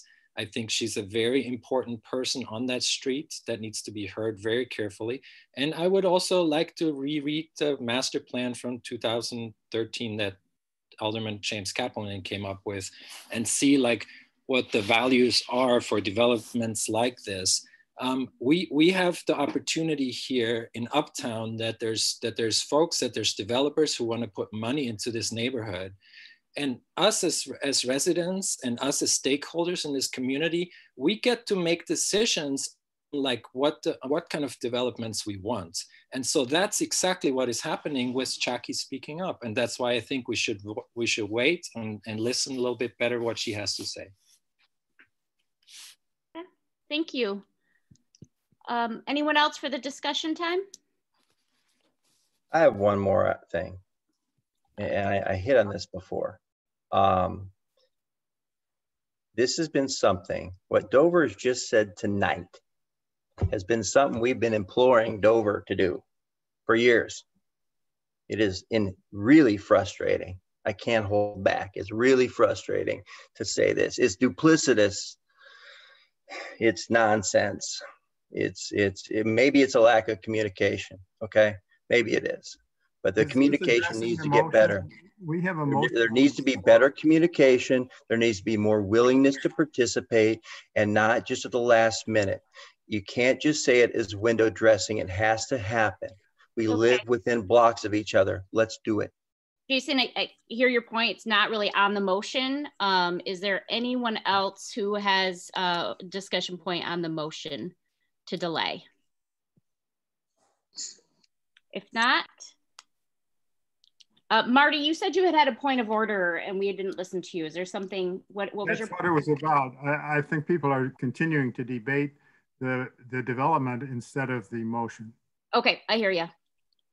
Okay, Alderman? So let's vote. Tressa, would you call The roll? the roll? Okay. Does, do you want to restate the motion before we vote?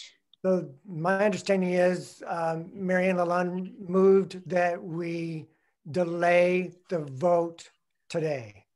Yes. That's my understanding. Okay. So yes to delay, no, not to delay the vote. Yep. So that's the question right now. She's Not a asked vote for delay the vote.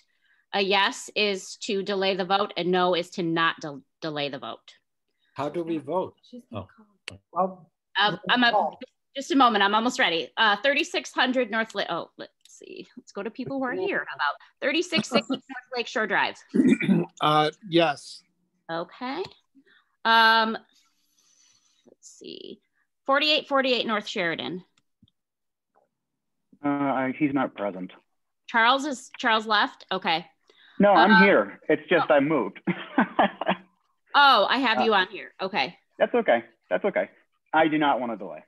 No. Okay. So no. 555 Cornell Kurt left. Alice Leahy. She's still here?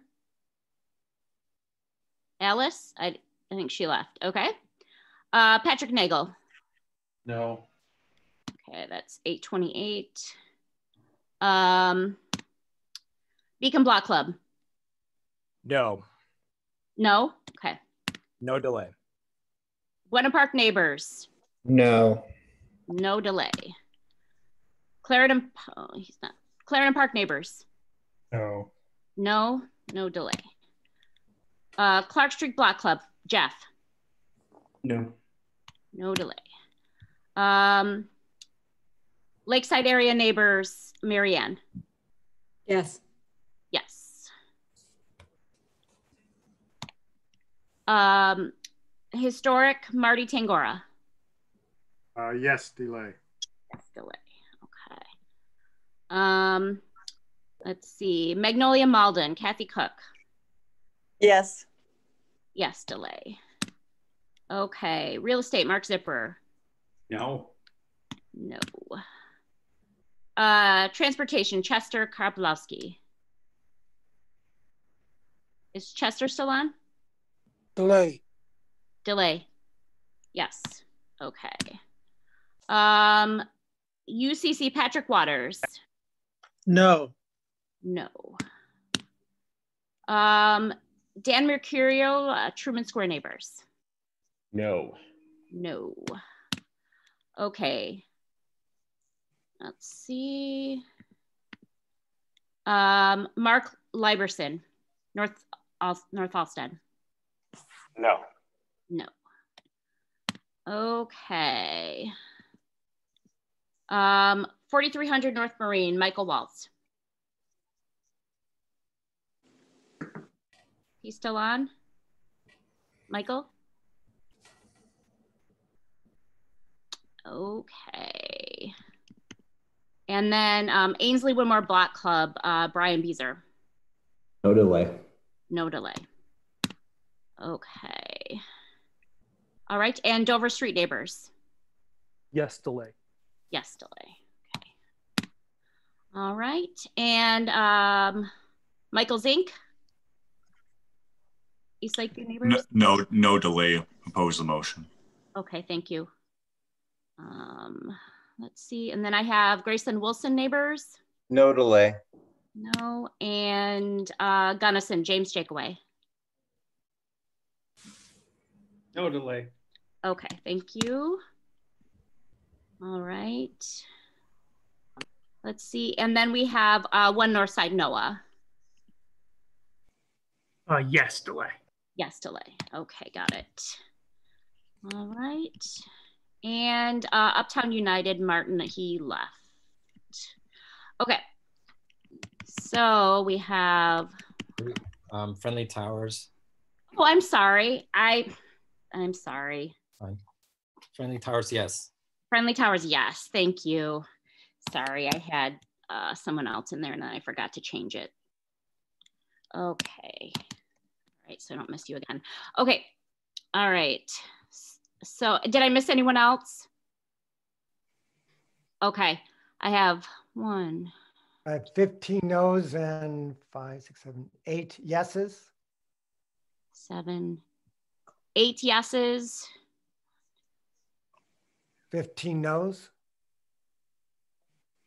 And 11, 12, 13, 14, 15 no's, yes. So the motion fails. Would anyone else like to make a different motion, or? I'd like to make a motion to approve the plan as presented. I'll second. Who seconded? Stuart Berman Beacon. Thank you. Discussion? I have one quick thing that we need to clarify. There were some people that were here a long time that left. So we need to discuss, should they be included in this vote? Typically you have to be here to vote. I mean, you have to vote as at least present. What? You have to be at least present. I know it went long, but that's I agree. I'm My asking. 7-year-old put herself to bed. We can vote. We can be here. Okay. As a man who has a 7-year-old, I get it. Yes, I agree. Let's not be anti-children. Okay. Any other discussion? Okay. Can I just say one thing? Sure. I think the issue of racism should not be lost. And that's something that not just we should be aware of, but also as we look at this committee and maybe try to do some outreach to get people of different races and colors and creeds as part of our grouping. Thank you. Point well taken. It's something I have worked incredibly hard on. I've met with people of color. I've met with a lot of different buildings, especially affordable housing. We've written emails, phone calls. We will keep working on it. I will encourage a lot of you neighborhood organizations, please send someone of color. We need that. We benefit with it. But this is what we have. Okay, any other discussion?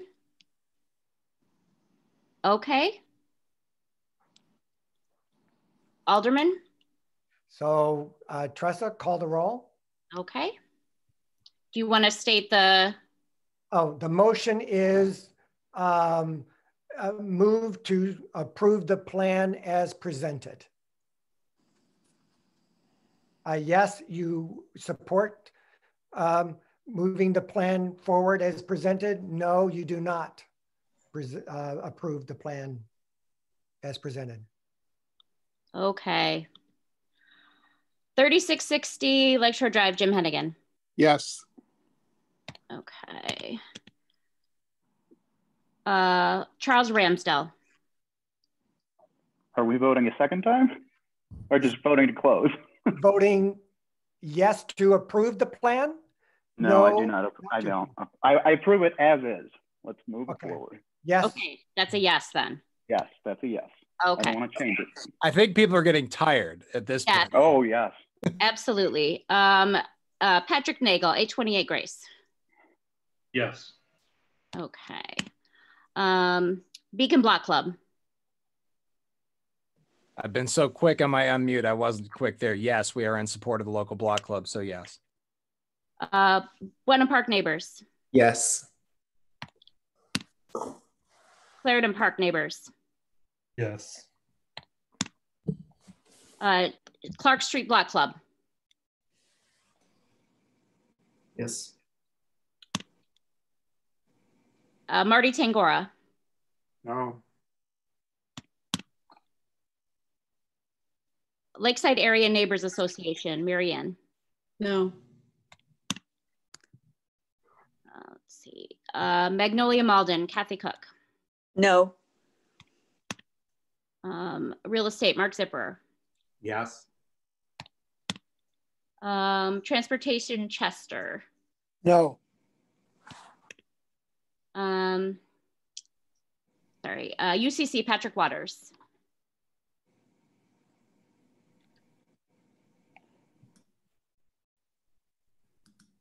UCC. Yes.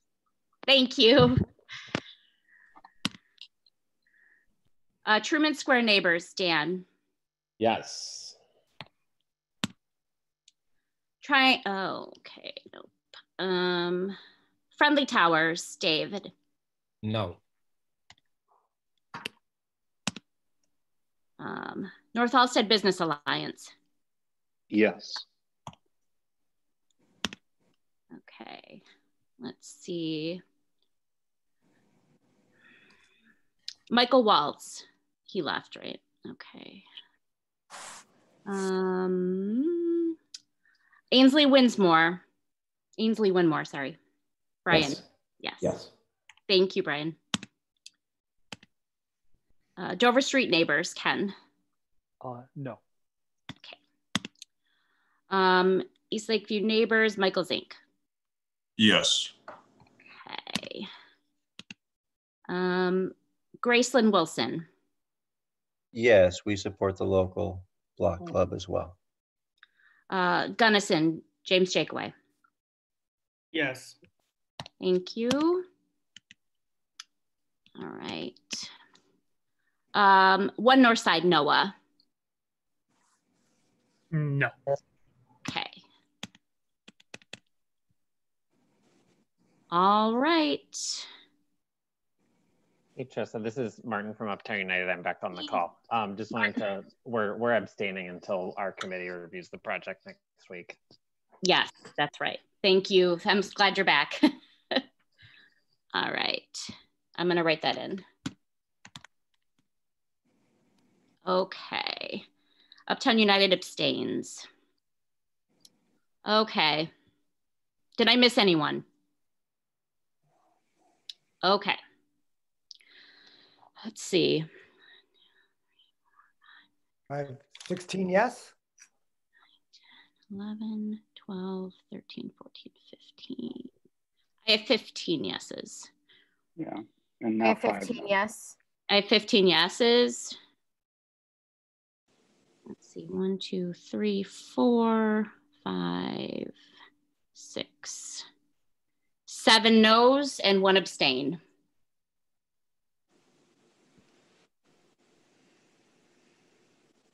That's what I have, Tressa. Okay. So the motion passes to accept the, to approve the development as presented tonight. All right. Everyone, thank you so much. You give me a reason to continue to love the 46th Ward in that you stayed engaged. It was difficult. It was a great discussion. I've learned a lot, and now we'll go forward. Can I offer a takeaway? I'm so sorry, James. I didn't mean to speak over you. If I do want to offer up one takeaway, I actually love the fact, and this is the first time I've participated in a meeting like this. I don't know if they're all like this, but one thing I did get was that there is a real community spirit in this neighborhood, and it would be really nice if we could build on this rather than take it as an opportunity to point fingers at each other, get angry at each other. There has been a lot of bad blood, to Mr. DeVore's point, over the years with Sheridan Park Neighbors Association and who has what control with that. Let's build on this, Ken, and I think you agree. I see you nodding there. Let's make this a situation where we do come up with a good plan for Clark Street and a good plan for Lawrence and a good plan for Montrose and a good plan for Wilson. So the entire community is included, at least in this portion of the ward. Sorry, those folks who live in Lakeview, but we have always fought a lot, and I'd really like us to work more together. So Ken, you and I have never actually officially met. I'd love to speak to you outside of this and actually get to know you. Marty, you and I know each other. Jason, I know you, obviously. Kathy, I've never met you. I've seen you on Facebook, so I know your name that way. It would be nice for us to get together and continue this going forward. So please, let's all take this not as an opportunity for recriminations and be mad. Let's take an opportunity to build from this, please. Thank you. Thanks much, guys. It's been a long one. Myself. All right, everyone have a good night. Thanks. Good night. You Thank you. Thank you, Alderman.